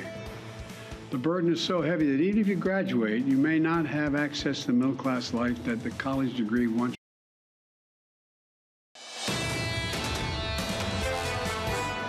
An entire generation is now saddled with unsustainable debt in exchange for an attempt, at least, at a college degree. The burden is so heavy that even if you graduate, you may not have access to the middle-class life that the college degree once provided. The President of the United States fulfilling a campaign pledge, and TK, a controversial one. That, I'd say, in the last day or so. Yeah, just not to waste a lot of time. Jason Furman with us tomorrow. I think he's on Team Biden, scathing in his critique. Jason Furman is on with us tomorrow. And Jason Furman, like Larry Summers, at times, Lisa, has been a bit of a headache for this administration. In particular with the inflationary impulse of some of their stimulus, of some of their plans, and how much does this sort of feed into that? On the margins, not significantly, but basically giving people more power to spend at a time where that's a problem. That argument, to me, is second tier to the top tier argument, which is they've started a process, and as Meghan McArdle in the Washington Post says, once it gets started, what's next? What's the next program after this? What about me? It's the phrase you heard a lot. So, you know, one of the Abramowicz clan gets into something that costs $80,000 a year, and you go, wait, the people 5 years before me got tuition relief. Where's my tuition relief? As you say, Tom, the $80,000 a year, though, that's the heart of the problem, isn't it? Oh, absolutely. Yeah, I'm sitting here like, why are you pledging that to me? I mean, we would all go to a sane... I'm being sideways. We would all go about himself anyway. We would all go to a Emily Wilkins joins us now from Washington, D.C. Emily, how controversial is this one proving to be? So this one is even controversial within the Democratic Party. I mean, you've seen some lawmakers like Bernie Sanders, Elizabeth Warren come out and praise the Biden administration for it. But you've seen other groups, notably the NAACP, saying that this really did not go far enough. And then on your more moderate Democrats, we saw one, Chris Pappas. He's a frontline Democrat. He's going to be running a very competitive race in November. And he said, look, this doesn't really address the main problem, which is that college tuition is too high. And we need to find ways to bring that back down. So a lot of mixed response here, a lot of criticism from Republicans. At the same point, what Biden seemed to really do here was kind of choose that middle ground. He didn't go as far as Warren initially pitched on the campaign trail with $50,000 of relief. He went for a smaller number. He limited it to those who make less than $125,000 a year. Right. And he tried to really focus it on low-income students, offering Emily. those with Pell Grants. Emily, go Spartans on us here. What is the distinction between University of Chicago at $81,000 all in and Michigan State at a number that's a little bit beneath that? How are those two schools treated in this new legislation? Well, to a certain extent, if you see schools, there's an argument out there that if schools see that the government is willing to forgive student loans, that doesn't really incentivize colleges to try and keep their tuition prices low. And let's also point out, I haven't heard this in the discussion too much, but the federal government has already forgiven hundreds of billions of dollars of student loans through numbers of other forgiveness programs. They've had their public service loan forgiveness. They've had other programs where after you pay a certain month for a certain amount of time, you get the rest forgiven. given. So Americans have already been footing the bill for a lot of folks who have gone to college and racked up a lot of student debt through these other federal government programs. And you'll hear folks, particularly on the right, but even some on the left, say that they're concerned that some of this government aid that's been going out there, it really has not incentivized colleges to try and figure out ways to keep tuition low. And so we're going to see folks increasingly saddled with more and more debt. And then the question becomes, do you start seeing things like Biden's move yesterday become more common? Yeah, Emily Milkins of Bloomberg Government, thank you so much for being with us. The underlying question here really has become also, though, how protracted is the inflationary impulse if you start to get increasing numbers of programs that do aim at increasing the spending power of a whole swath of individuals, which brings us to the Jan Hatzius call. Savita Subramanian of Bank of America is still back with us. What is your view of the ramifications for equities if the Fed were to hold rates at 4%, 3.5%? For years in the face of some of these structural changes fueled by fiscal policy? You know, I think that is essentially what the market is pricing in. I mean, my view here is that, you know, what we're seeing now is actually a healthy, although, you know, somewhat volatile return to normalcy. I mean, I thought that, you know, by the end of June, we had positive real rates, and then they retraced quickly back to zero. So I think part of what we're seeing is a move towards a rational market with a rational discount rate. You know, holding rates fixed, I think is, I mean, I just think that we need to let some of the leverage grow more expensive in order to shake out, you know, kind of excessive spending, excessive leverage levels, which, you know, fortunately aren't sitting on consumer or corporate balance sheets, but are sitting on government balance sheets. So, you know, I think the other argument that we hear around, you know, why we should be bullish is the idea that we have so much debt that the government can't afford to let rates move higher. I think that's actually a very bearish sign that we are in this, we've gotten ourselves into a box, basically, where we have to keep rates low forever in order to shoulder this burden of debt. You know, I guess I look at a lot of the fiscal responses to this, and I think, you know, some of it's good. I mean, if you look at the green spend outlined in the Inflation Reduction Act, I think what that does is it shows corporations that they're not alone in getting to net zero and reducing their emissions, and that the government is going to help along the way. But I also think that this pulls forward a lot of CapEx spending that companies were planning to do over a longer time horizon. Now they're going to pull it forward into the next 5 years. So, you know, if you think about it, the easiest way to get to lower emissions is by moving your operations closer to your consumer. And that's what we're seeing most companies do. In fact, our analyst base asked our companies, how are you going to reduce emissions? And one of the most frequent responses was reshoring, nearshoring. So, you know, the Inflation Reduction Act, I think, is really interesting in that it does encourage moving to that goal faster. But what it might also do is push inflation up as companies spend more aggressively on CapEx as this tax benefit, you know, basically lasts for about 5 years. So, you know, it's complicated. I don't know if keeping rates low forever is the answer. Thank you.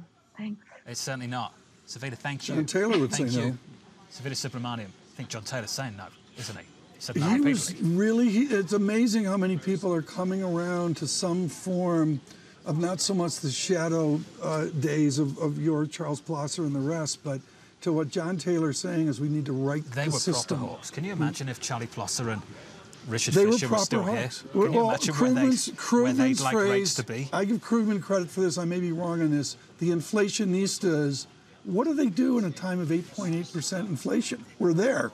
We're there right now, 8.5%. Yeah, well, at what point does everybody have to become an inflationista? Yeah. And would they have gotten ahead of it, right? Would they have been more aggressive about pushing the hand a little earlier? The beauty here, the elk in the distance, and there's two moose way, way over there. I can barely see them. I can tell you're distracted. A flight of yellow-thumped warblers just went right by, and it'll be beautiful here tomorrow. Okay, are you going hiking today? I am. Okay, I got up to 6,000 feet. I'm trying to get up to 8,000 feet today. Yeah, okay. You enjoy. Inspector Clouseau, going on a hike a little bit later. Economist Clouseau. I'm going to take Bramo for breakfast. Live from Jackson Pioneer Hole, Wyoming. Looking forward to the coverage continuing through today with Kathleen Hayes and Michael McKee. This is Bloomberg.